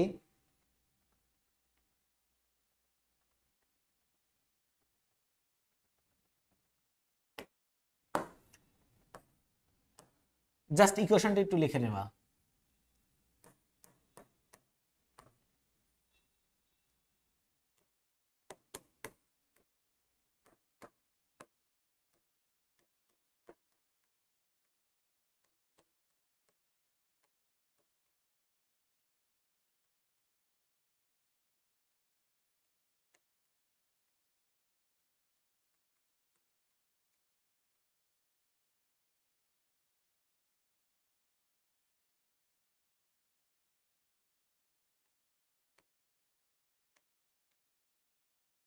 রাইট, ওকে। আচ্ছা, লাইভে যারা আছে তাদের জন্য বলছি, ভাই এটা দেখে নাও। আচ্ছা, কোনো প্রবলেম নাই। এখানে সাই দ্বারা কি বোঝায়? সাই যে ফাংশন এক্স ওয়াই জেড। ভাই আমরা ছোটবেলায় এফ অফ এক্স পড়েছিলাম, যেমন 2x+3 F of x Y. একটা বৃত্তের সমীকরণ পড়েছিলাম, যেমন x² + y² + 2x - 3y + 7, এরকম একটা বৃত্তের equation. Then F of x Y Z, তো এরকম একটা ফাংশন হচ্ছে, আমরা এফ না দিয়ে সাই দিয়ে দিচ্ছি। এটা একটা তরঙ্গের ফাংশন নির্দেশ করে, ওয়েভ ফাংশন, ওকে? এটা একটু মনে রাখবা। তরঙ্গ function, R Sai square is proportional to finding electron cloud density.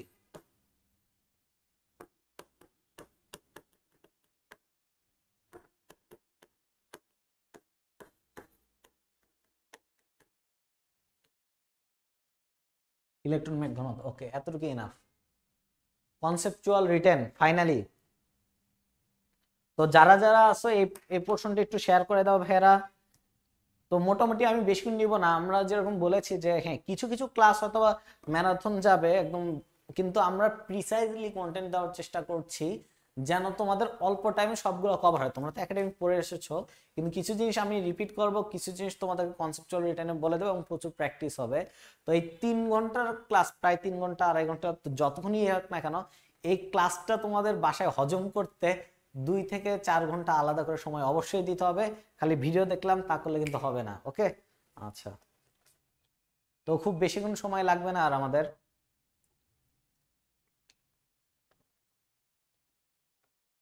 আচ্ছা, তাহলে এখন আসি, আমরা এটা শুরু করছি।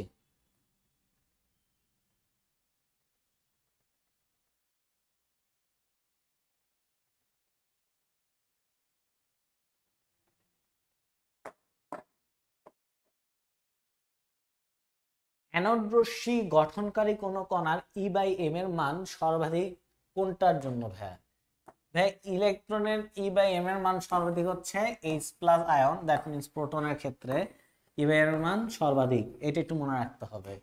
তার পরবর্তীতে আসি হচ্ছে ভাইয়া M3+ এর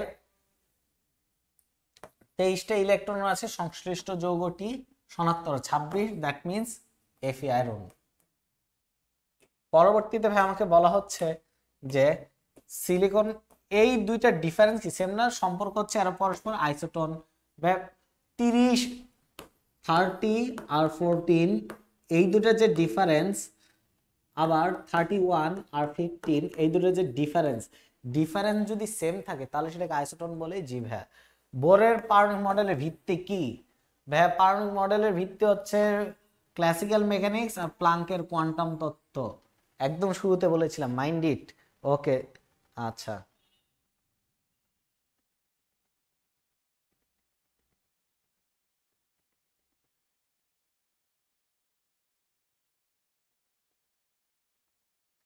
তাহলে ভাই এখানে আমাদের হাইড্রোজেন H+ এর ক্ষেত্রে বোরের তত্ত্ব খাটে না, ঠিক আছে ভাই? H+, কারণ এটা হচ্ছে প্রোটন, এটা একটু খেয়াল করবা। অন্য, আর যদি হাইড্রোজেন পরমাণুর জন্য নিউক্লিয়াসের ক্রমাগত দিক থেকে ধাবিত আর নিঃস্ব শক্তি কি ধরনের বর্ণালী দেখা যাবে? ইলেকট্রনটি নিউক্লিয়াসের দিকে ক্রমাগত ধাবিত হলে শক্তির বিকিরণ নিরবচ্ছিন্নভাবে ঘটবে, এই জন্য এটাকে নিরবচ্ছিন্ন বর্ণালী দেখা দিবে। ভাই আমরা যখন বর্ণালী মিতি পড়ব তখন দেখতে পাবো বর্ণালী বিভিন্ন প্রকারভেদ রয়েছে, সেই প্রকারভেদটা তোমরা সবাই চাঁদের দেশে পাঠায় দিয়ে পড়ো না, ঠিক আছে? তো এই যে দেখো কোন ধরনের বর্ণালী দেখতে পারবা, ডিউতে কোশ্চেন দিয়ে দিল এমসিকিউতে, তখন তোমরা বলতে পারবে না যে কোন ধরনের বর্ণালী, কোন জায়গা থেকে আসছে, এরকম করতে থাকবা। নেক্সট, তাহলে ভাই এখানে যদি হাইড্রোজেন বর্ণালীতে দৃশ্যমান সাইটের নাম কি? বামার সিরিজ, এগুলো আমরা নেক্সট ক্লাসে আলোচনা করব। তাহলে অতি ক্ষুদ্র গতিশীল কণার তরঙ্গ কণা ধর্মের সম্পর্ক কি?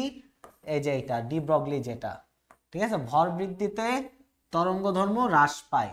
নেক্সট, হাইজেনবার্গের অনিশ্চিত নীতি কোন ক্ষেত্রে প্রযোজ্য? ক্ষুদ্রাতি ক্ষুদ্র গতিশীল কণা যেমন ইলেকট্রন, প্রোটন এগুলোর জন্য প্রযোজ্য। আচ্ছা, ঘূর্ণন কোয়ান্টাম সংখ্যা একমুখী হলে কি ঘটবে? ভাই বিকর্ষণ ঘটবে, দুটি পরস্পরকে বিকর্ষণ ঘটবে। ওকে, নেক্সট, প্যারাচুম্বকীয় ধর্ম সবচেয়ে বেশি, ভাই যার বীজের ইলেকট্রন সংখ্যা বেশি তার প্যারাচুম্বকীয় ধর্ম সবচেয়ে বেশি। এখন 3p কক্ষের নোডাল বিন্দু কতটি রয়েছে? ভাই আমাদের এইখানে সম্ভবত হচ্ছে নোডাল বিন্দু হচ্ছে গিয়া 0টা, ঠিক আছে? একটি নোডাল বিন্দু, একটি করে নোডাল বিন্দু আছে, আর পি কক্ষের 2টি লোব রয়েছে, সংযোগস্থলে যে বিন্দুটি অবস্থিত সেইটা হচ্ছে গিয়া ইলেকট্রন ঘনত্বের সম্ভবতা 0, এই বিন্দুটি হচ্ছে পি কক্ষের নোডাল পয়েন্ট। আচ্ছা, এরপরে এটা তোমরা করে নিও ডিওয়াই। নেক্সট, হ্যাঁ পারমাণবিক বর্ণালী বিচ্ছিন্ন না হয়ে, নিরবিচ্ছিন্ন না হয়ে বিচ্ছিন্ন হয় কেন? ভাই এই ব্যাখ্যাটা তোমাদের এই যেখানে স্লাইডে আছে, তোমরা সুন্দর করে যখন ভিডিও দেখবা আশা করি স্ক্রিনশট নিয়ে নিবা। নেক্সট, যারা লাইভ করছে আর যারা পেইড ব্যাচে আছো তারা তো স্লাইড ম্যাটেরিয়ালস পেয়েই যাবা, কোনো প্রবলেম নেই। আচ্ছা, তাহলে এখান থেকে যদি আমরা পরবর্তী কোশ্চেন দেখার চেষ্টা করি, where de Broglie ইলেকট্রনটির de Broglie দেখাও যে ইলেকট্রনটির গতিবেগ সম্পূর্ণ অনিশ্চিত। তো এটাই আমাদের সম্পূর্ণ অনিশ্চিত, এটা বলে দিয়েছে। আচ্ছা, এই জিনিসটা কি ভাই? এই জিনিসটা হচ্ছে ভাই আমাদের চুম্বকীয় ভ্রামক ম্যাগনেটিক মোমেন্ট, যেখানে এন হচ্ছে বিজোড় ইলেকট্রন সংখ্যা নির্দেশ করে। এন কি? এন ইজ ইকুয়াল টু হচ্ছে বিজোড়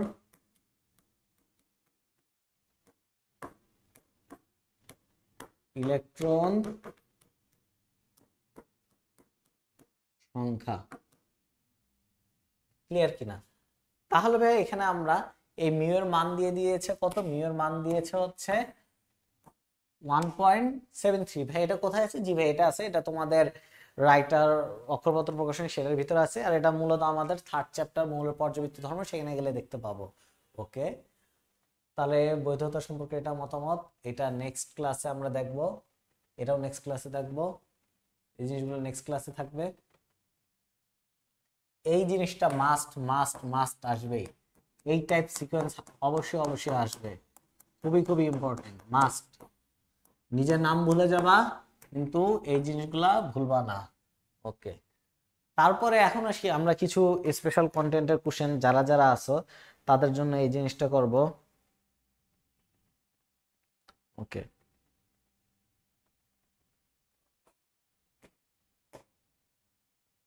হ্যাঁ 4D 5P F অরবিটালগুলো শক্তির হ্রাসমান ক্রম অনুযায়ী সাজালে সঠিক বিকল্পটা কোনটা হয়? ঠিক আছে ভাই, এখানে আমরা n প্লাস l এর এই ফর্মুলা অ্যাপ্লাই করব। তাহলে 4D এর জন্য ভাই আমাদের 4 প্লাস 2 হচ্ছে ইকুয়াল টু 6। তারপর হচ্ছে ভাই আমাদের 5P এর জন্য 5P, এটা যদি লিখি 5 plus 1 which is equal to 6। তারপরে 5F এর জন্য 5F is equal to 5 plus 3 which is equal to 8। তারপরে 6P এর জন্য এইটা আসে হচ্ছে কি 6 plus 1 which is equal to 7। তাহলে এটা আসে হচ্ছে 6 6 7 8। ক্লিয়ার? তাহলে সবচেয়ে শক্তি বেশি কার? সবচেয়ে শক্তি বেশি হচ্ছে 5F এর। ক্লিয়ার? 5F এর শক্তি বেশি। তারপরে শক্তি বেশি কার বলেন ভাইয়া? শক্তি বেশি হচ্ছে আমাদের 6P এর। এবং 6P এর মধ্যে ভাইয়া এখানে আমরা জানি n প্লাস l এর ভ্যালু যদি সমান হয়, যার n এর মান কম, ইলেকট্রন সেটিতে আগে প্রবেশ করবে। তাহলে কোনটার n এর মান কম? 4D তে। তাহলে ইলেকট্রন 4D তে আগে প্রবেশ করবে। 4D তে যদি আগে প্রবেশ করে তার মানে সেটা কি নিম্ন শক্তি স্তর না? জি ভাইয়া, এটা সবচেয়ে নিম্ন শক্তি স্তর। তারপরে এর মাঝখানে কচি করে এই 5P-টা চলে আসবে। ক্লিয়ার? ক্লিয়ার না? আশা করি আমাদের এটা বুঝতে পেরেছি যে this will be the answer. Clear? Clear না? ঠিক আছে ভাইয়া। আচ্ছা, তো এরা হচ্ছে আমাদের মামার সারি বর্ণালীর দৃষ্টিগোচর অঞ্চলে থাকে।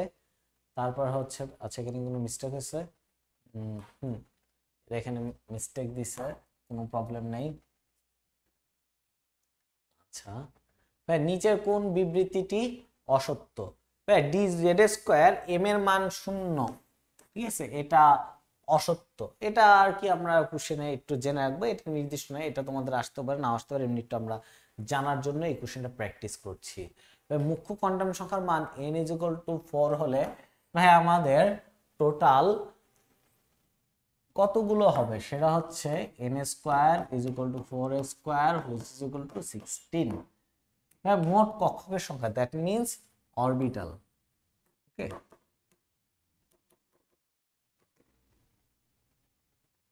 নেক্সট। না না না ভাই, আমাদের ইন্ডেক্স যখন পড়েছিলাম ওই জিনিসটা দেখো ইন্ডেক্সে ছিল। তাহলে ভাই আমাদের এটা হচ্ছে ঘূর্ণন কোয়ান্টাম সংখ্যা, একই কক্ষকে অবস্থিত দুটি ইলেকট্রনকে পৃথক করা যায়। ঠিক আছে, এটা একটু মনে থাকে যেন স্পিন কোয়ান্টাম নাম্বার। আচ্ছা, তার পরবর্তীতে যদি দেখি n এর ভ্যালু 3 আর l এর ভ্যালু হচ্ছে 1, তাহলে n এর ভ্যালু হচ্ছে 3, এল এর ভ্যালু হচ্ছে 1, তাহলে এখান থেকে আমরা বলতে পারি কি ভাই আমাদের এটা হচ্ছে 6। কতগুলি ইলেকট্রন থাকতে পারে, তাহলে এম এর ভ্যালু হচ্ছে 0 প্লাস মাইনাস 1, তাহলে এটা কয়টা বক্স বলেন ভাই? এখানে হচ্ছে 3টা বক্স। ক্লিয়ার না? এই 3টা বক্সে কয়টা ইলেকট্রন থাকতে পারে বলেন ভাই? 6টা electron. That means this one is the answer. তাহলে এখন আসি ভাই আমাদের ডি কক্ষক। ভাই কক্ষক বলতে অরবিটাল বোঝায়। ডি অরবিটালের জোড়গুলির মধ্যে কোনটিতে ইলেকট্রন ঘনত্ব অক্ষ বরাবর থাকে? তাহলে ভাই আমাদের এই অরবিটালটা মনে আছে কি যে এটা ছিল D x square two Y square. তাহলে এই যে লোবগুলা কি অক্ষ বরাবর আছে না? আবার ডি জেড স্কোয়ারও কিন্তু এরকম ছিল ভাই আমাদের, এই যে এরকম। তাহলে D x square two Y square R D Z square will be the answer. তাহলে এইটা হচ্ছে আমার এক্সাক্ট অ্যান্সার। ক্লিয়ার না? ওকে ভাইয়া, আচ্ছা। এটা কিন্তু খুবই ইন্টারেস্টিং কোশ্চেন, তোমাদের টেক্সট বইয়ের সাথে সামঞ্জস্যপূর্ণ। তাহলে ভাই এখন আসি যেই মেইনের একটা কোশ্চেন। এমন একটি কাল্পনিক অবস্থার কথা চিন্তা করা যাক যে ক্ষেত্রে একটি ইলেকট্রনীয় কক্ষের মুখ্য কোয়ান্টাম সংখ্যা, প্রিন্সিপাল কোয়ান্টাম সংখ্যা n, অ্যাজিমুথাল কোয়ান্টাম সংখ্যা l, এর মানগুলো হয় 0 1 2 3 n+1। তাহলে মৌলটির ক্রমাঙ্ক কি হতে পারে ভাইয়া? ঠিক আছে, এইটা একটু আমাদেরকে জানতে পারতে হবে। 8, তা একটা নোবেল গ্যাস। 13, তার যোজ্যতা একটি অর্ধপূর্ণ উপকক্ষ রয়েছে। আচ্ছা, তারপর হচ্ছে 9, তা ক্ষার ধাতু শ্রেণীর প্রথম মৌল হবে। 6, তার যোজ্যতা 2p উপকক্ষ বিদ্যমান। ওকে, আচ্ছা। তাহলে ভাই আমাদের এখানে মান n একটা আছে, আর l এর যে ভ্যালুটা 0 1 2 এভাবে করে যাবে। ক্লিয়ার না? এখন ভাই আমাদের কথা হচ্ছে যে এল এর যে মানটা ভাই আমাদের এল এর ভ্যালু যদি 8 হয়, 8 কার ভাই? 8 তো কারণ নাই, 8 পারমাণবিক সংখ্যা। এই বিশিষ্ট এর কি কোনো নোবেল গ্যাস হবে না? এটা হচ্ছে কি আমাদের নোবেল গ্যাস হবে না। তাহলে এইটার অ্যান্সার হচ্ছে আমাদের কোনটা? এটার অ্যান্সার হচ্ছে আমাদের বি। এখানে দেওয়া আছে 13, তার যোজ্যতা কক্ষে একটি অর্ধপূর্ণ উপকক্ষ রয়েছে। ক্লিয়ার? এইটা যেন একটু মনে থাকে ভাইয়া। ওকে, আচ্ছা। তাহলে নেক্সট কোশ্চেন ভাই, এখানে আমাদের শক্তির মান জানতে চাওয়া হচ্ছে যে ক্রমে বৃদ্ধি পায়। তাহলে ভাই আমরা এইটুক অংশ দেখবো না, এই অংশটুকু দেখবো। ক্লিয়ার না? তাহলে এখানে থাকবে বৃদ্ধি পাচ্ছে। বৃদ্ধি পাওয়া মানে কি? কম থেকে বড় হয়। এই জিনিসটা মাথায় কিন্তু ওই মোমেন্টে কাজ করতে পারতে হবে ভাইয়া। হ্রাস পাচ্ছে নাকি বৃদ্ধি পাচ্ছে, কি মাইন্ড গেম খেলে দেখিও। সেইটা হচ্ছে ভাই আমাদের 4 4 3 3। ক্লিয়ার না? তাহলে 4 4 3 3 যদি করি ভাই আমাদের n প্লাস l এর মান কোনটার বেশি ভাই? আমাদের এখানে এইটার ভ্যালু আসছে কত? n প্লাস l এর ভ্যালু আসছে 6, এখানে n প্লাস এর ভ্যালু আসছে হচ্ছে 5, এখানে ভ্যালু আসছে 5, এখানে ভ্যালু আসছে হচ্ছে কত আমাদের 4। তাহলে এই ভ্যালুটা আমরা যদি ইমাজিন করার ট্রাই করি যে n প্লাস l এর ভ্যালু, তাহলে আমরা এখানে কি বসাবো? এখানে ভ্যালুটা বসিয়ে দেবো হচ্ছে 4 5 5 6। আস্তে আস্তে বৃদ্ধি পাচ্ছে। তাহলে 4 নম্বরে কোনটা আছে? 4 এর হচ্ছে এই যে এইটা। তাহলে 4 নাম্বারটা হচ্ছে আমার সবার ফার্স্টে থাকবে, এরপরে বৃদ্ধি পাবে। ঠিক আছে, ক্লিয়ার না? কারণ 4 নাম্বারটা সবচেয়ে ছোট। জি ভাই, দেখেন আমার এইটা শুরুতে আছে, এইটা শুরুতে আছে, তার মানে এই দুটো বাদ নগদে। ওকে, তারপরে আসি 4 এর পরে 5, এটাও 5 এটাও 5, কিন্তু কোনটার n এর মান কম? এইটার n এর মান কম, তাহলে এটা সত্যি কি আমার কম আসবে। তারপরে 2 নাম্বার, এই যে এটা কারেক্ট। তাহলে this will be the answer. যে এই মেইনে খুবই সুন্দর একটা প্রবলেম। আশা করি ভাই এটা আমরা বুঝতে পেরেছি। ক্লিয়ার না? ওকে, আচ্ছা। তাহলে এখন যদি আমরা দেখি যে এই মেইনের হচ্ছে আরেকটা কোশ্চেন। এরা হচ্ছে দ্বিতীয় বোর কক্ষের ব্যাসার্ধ কত? অনেক ভুগিচুগি মান দিয়ে দিছে। গুরুজির একটাই সূত্র আছে, সেটা হচ্ছে হাইড্রোজেনের জন্য এটা কত? n² z into a not. তাহলে এখানে হচ্ছে কি আমাদের আর এন, যেহেতু এন এর ভ্যালু কত দ্বিতীয় বলছে ভাইয়া, সেহেতু আমরা 2² into a not which is equal to 4 into 0.53। তাহলে 4 5 কত? 20।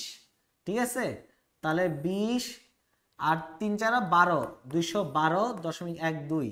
এত অ্যাংস্ট্রাম, ক্যালকুলেশন সিম্পল, তাহলে এইটা অ্যান্সার বি। আশা করি ভাইয়া আমরা এটা বুঝতে পেরেছি, ক্লিয়ার না? ওকে, তার পরবর্তীতে এটা ইএসইউ বিহব পার্থক্যে দুটি রাখা প্লেটের উপর দিয়ে হ্যান ত্যান হাবিজাবি করছে, এইচ বাই ল্যামডা এর ভ্যালু কত? ভাই এইটা ডিউতে আসার মতো খুবই ইন্টারেস্টিং একটা প্রবলেম এবং আসার সম্ভাবনা খুবই বেশি।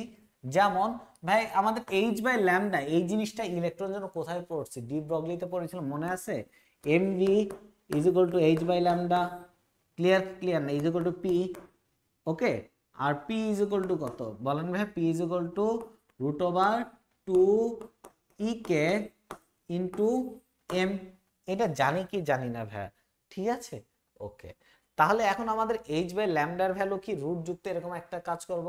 আচ্ছা, এখন ছোটবেলায় আমরা পড়েছিলাম ভাই গতিশক্তি is equal to E into V naught, এটা হচ্ছে বিভব পার্থক্য। ওকে, এটা আমরা জানি গতিশক্তি। ওকে, এটা জেনেছিলাম। তো এটা যদি জেনে থাকে তাহলে এখানে ই এর ভ্যালুটা যদি আমরা বসায় দেই তাহলে এটা কি থাকে? এটা থাকে হচ্ছে রুট ওভার 2m ইন্টু ইলেকট্রনের চার্জ ইন্টু সেই ভি নট বিভব পার্থক্য।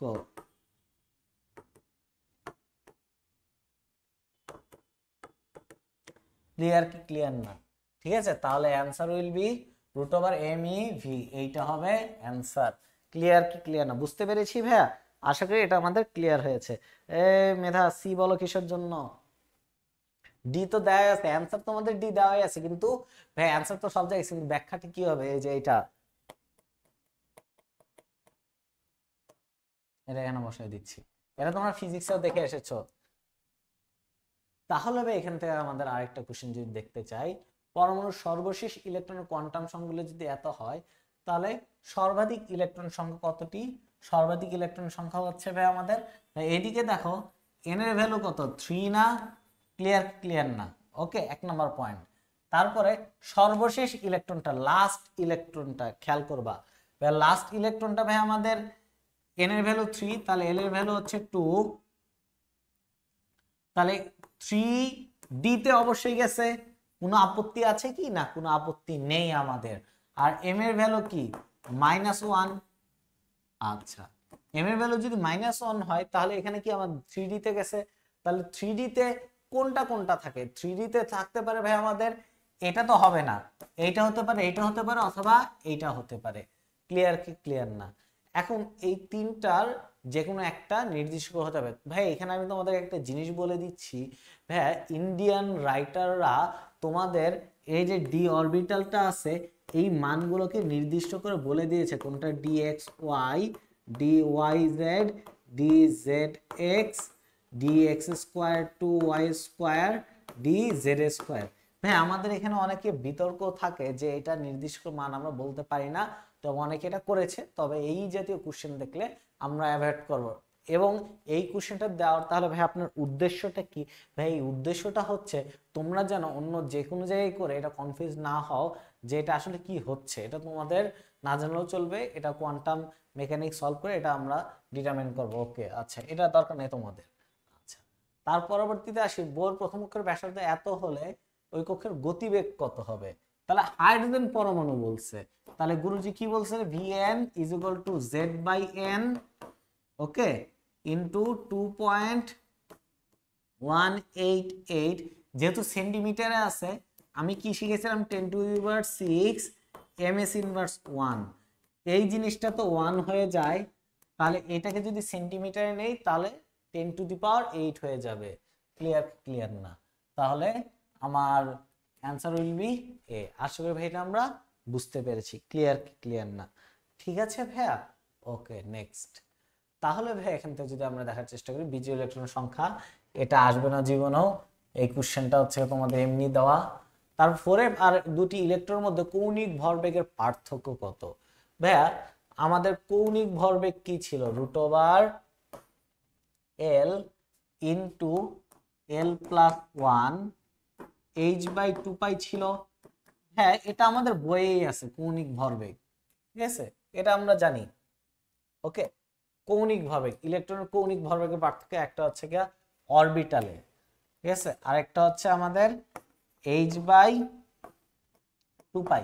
তাহলে এখানে পার্থক্য যদি 4, এখানে 4 এর ভ্যালু, এটা তো আমাদের কৌণিক ভরবেগ বলছে, এটা তো আমরা n এর ভ্যালু তো সেম, তার মানে অবশ্যই কি অরবিটাল ভেলোসিটি বলেছে, জি ভাই। তাহলে এখান থেকে আমরা পার্থক্যটা দিব হচ্ছে √, f এর জন্য ভ্যালু কত, f এর জন্য l এর ভ্যালু হচ্ছে 3, আর s এর জন্য l এর ভ্যালু হচ্ছে 0। তাহলে 3 × 3 + 1 ডিফারেন্স √0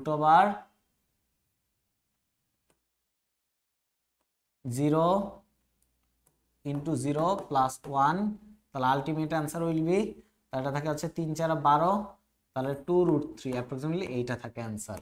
ক্লিয়ার না? তাহলে 2√3 অ্যান্সার উইল বি এ। আশা করি ভাই এটা আমরা বুঝতে পেরেছি। ক্লিয়ার না? ঠিক আছে ভাইয়া, আচ্ছা।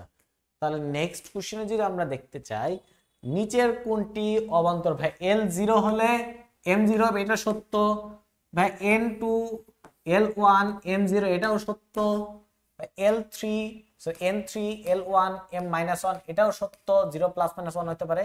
কিন্তু L যদি 0 হয়, M জীবনে কোনোদিন -1 হবে না। তাহলে এইটা হচ্ছে আমার অ্যান্সার, অবান্তর বা সঠিক নয়। ক্লিয়ার না? আশা করি ভাই এটা আমরা বুঝতে পেরেছি। তাহলে h/kb নির্দিষ্ট রাশিটি হচ্ছে এক প্রকার পূর্ণতা। আচ্ছা, এটা কোশ্চেন বাদ দিচ্ছে, এটা তোমাদের লাগবে না। নিচের কোন ইলেকট্রনটির বিন্যাসটি সম্ভব নয়? ভাই আমাদের L1 হলে এটা 0 হবে, কোনো প্রবলেম নাই, এটাও পসিবল, এটাও পসিবল। কিন্তু L0 হলে M এটা হবে না, এটা তো একটু আগে করলাম। নেক্সট কোশ্চেন, নিকেলের অযুগ্ম বিজোড় ইলেকট্রন কয়টা? ভাই আমাদের 21 থেকে 30 তে বিজোড় ইলেকট্রন কয়টা, এটা মুখস্থ করে পরীক্ষার হলে যাবা। বিজোড় ইলেকট্রন সংখ্যা Z =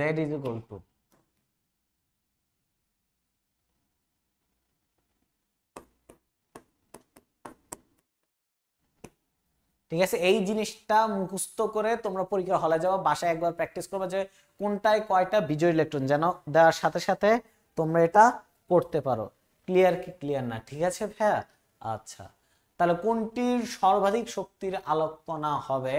ভাই আমাদের শক্তি ম্যাক্সিমাম এনার্জি, ভাই স্পর্শন কত, 1/λ। ক্লিয়ার না? স্পর্শন কত, নিউ বার। এখন কথা হচ্ছে ভাই আমাদের যার ল্যামডার মান সবচেয়ে কি কম হবে, সেটা সবচেয়ে বেশি হবে, এটা দেখে বলে দেওয়া যায় যে এইটা। এখন আমার কথা হচ্ছে গামার এর কোনো কাজ নেই, পার সেকেন্ড হার্টজ, এটা হচ্ছে ফ্রিকোয়েন্সি, এটা নিউবার, এটা কোনো প্রবলেম নাই। তো এটা অঙ্ক করে দেখতে পারবো আমরা, কোনো ইস্যু নাই। আচ্ছা, ক্রমবর্ধমান রূপে সাজানো আছে, এটা তোমাদের DIY দিয়ে দিচ্ছি, এটা করবা নিজেরা, অ্যান্সার দিয়ে দিচ্ছি। নেক্সট, ক্রোমিয়াম জের 19তম ইলেকট্রনের 4টি কোয়ান্টাম সংখ্যার সেট কোনটি? কোটি না, এটা কোনটি হবে আর কি।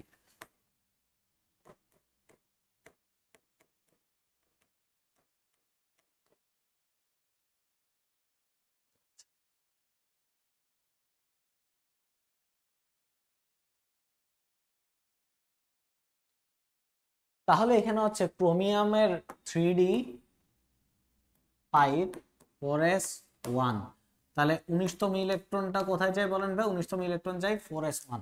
তাহলে n এর ভ্যালু কত? n এর ভ্যালু হচ্ছে কি আমাদের 4s1, এইটা হচ্ছে আমাদের 90th ইলেকট্রন।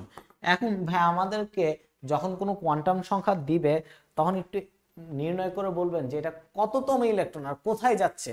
4s এর ফার্স্ট ইলেকট্রন, তাহলে n এর ভ্যালু 4, l এর ভ্যালু s এর জন্য 0, আর l0 হলে তো m সারা জীবন 0 হইতে বাধ্য।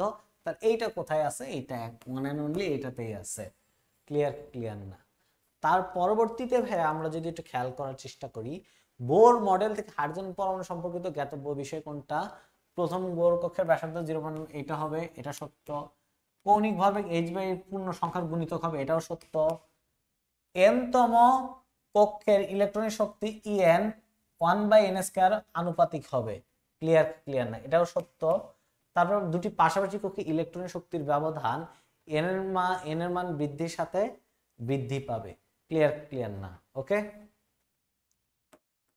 ডি হবে। আচ্ছা, ওকে। তাহলে এখন যদি ভাই আমরা যদি বলি 1 মোল H2 এর হাইড্রোজেনের বন্ধন ভাঙতে এত কিলোজুল শক্তির প্রয়োজন, সর্বোচ্চ কোন তরঙ্গদৈর্ঘ্যে আলো হাইড্রোজেন এটা ভাঙতে পারে? ক্লিয়ার না? এটা একটু করবে, এটা তোমাদের আসবে না, এটা ডিউতে আসবে না, কোথাও আসবে না, কোথাও এমসিকিউ উইদাউট ক্যালক যেখানে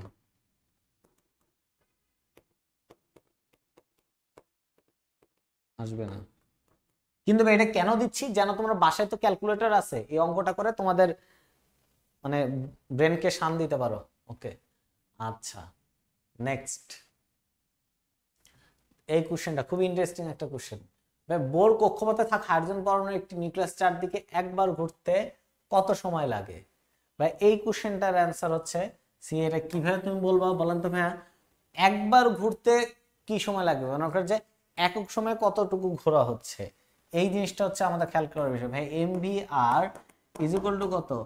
এনএইচ বাই 2 পাই, আবার 2 পাই আর ইজ ইকুয়াল টু কত? এন ল্যামডা আমরা জানি, এগুলা জানি কিনা? এখন এখানে ভাই আমাদের এনএইচ এর সাথে রিলেশন করতে হবে, তাহলে ভি এর ভ্যালু যদি আমরা একটা বসাই দিই, তাহলে ভি এর ইকুয়েশন কি আমরা জানি কি জানি না? ঠিক আছে, সেই ভি এর মানটা এখানে বসাই দিলে আমার এটা চলে আসবে। ক্লিয়ার? আশা করি এটা ডান। Next practice mode. তাহলে প্র্যাকটিস মোডে আমি আর বেশি কিছুক্ষণ তোমাদের টাইম নিব না, মোটামুটি প্রায় শেষের দিকে। আর কয়েকটা কোশ্চেন আমি তোমাদেরকে করাবো, তারপর ভাই আমি তোমাদেরকে গনকেস টাটা বাই বাই বলে দিব। প্র্যাকটিস মোডে এখানে অনেকগুলো কোশ্চেন দিচ্ছে, দেখি একটা দুইটা কোশ্চেন আমি র্যান্ডমলি চুজ করে একটা তোমাদেরকে করে দিচ্ছি।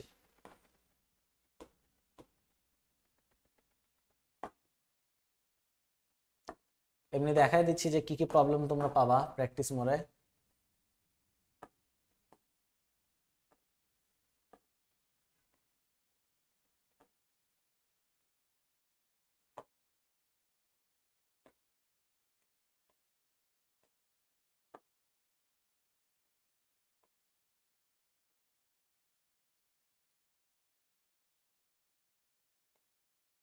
তাহলে এই কোশ্চেনটা দিয়ে শেষ করছি, দেখা হবে পরবর্তী ক্লাসে। এটা হবে হচ্ছে কি আমাদের ভাই এক্স অক্ষ বরাবর, এটা যদি দেই তাহলে এটা হচ্ছে আমাদের এক্স অক্ষ বরাবর, সরি অবস্থানের ভরবেগ পি অক্ষ বরাবর নিলে আমাদের এটা আর কি অ্যাপ্রক্সিমেট হয়। তবে del x into del P is greater than or equal H by 4 পাই, এই জিনিসটা বেশি অ্যাপ্রোপ্রিয়েট।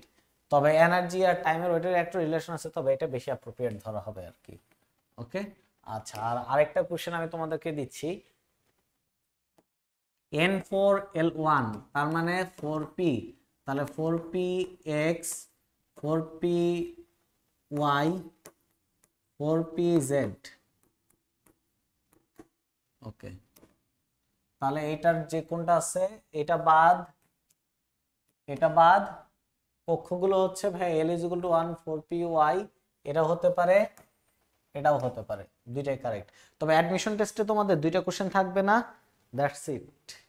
নেক্সট, তাহলে এটা তোমরা একটু করো। Two be continued,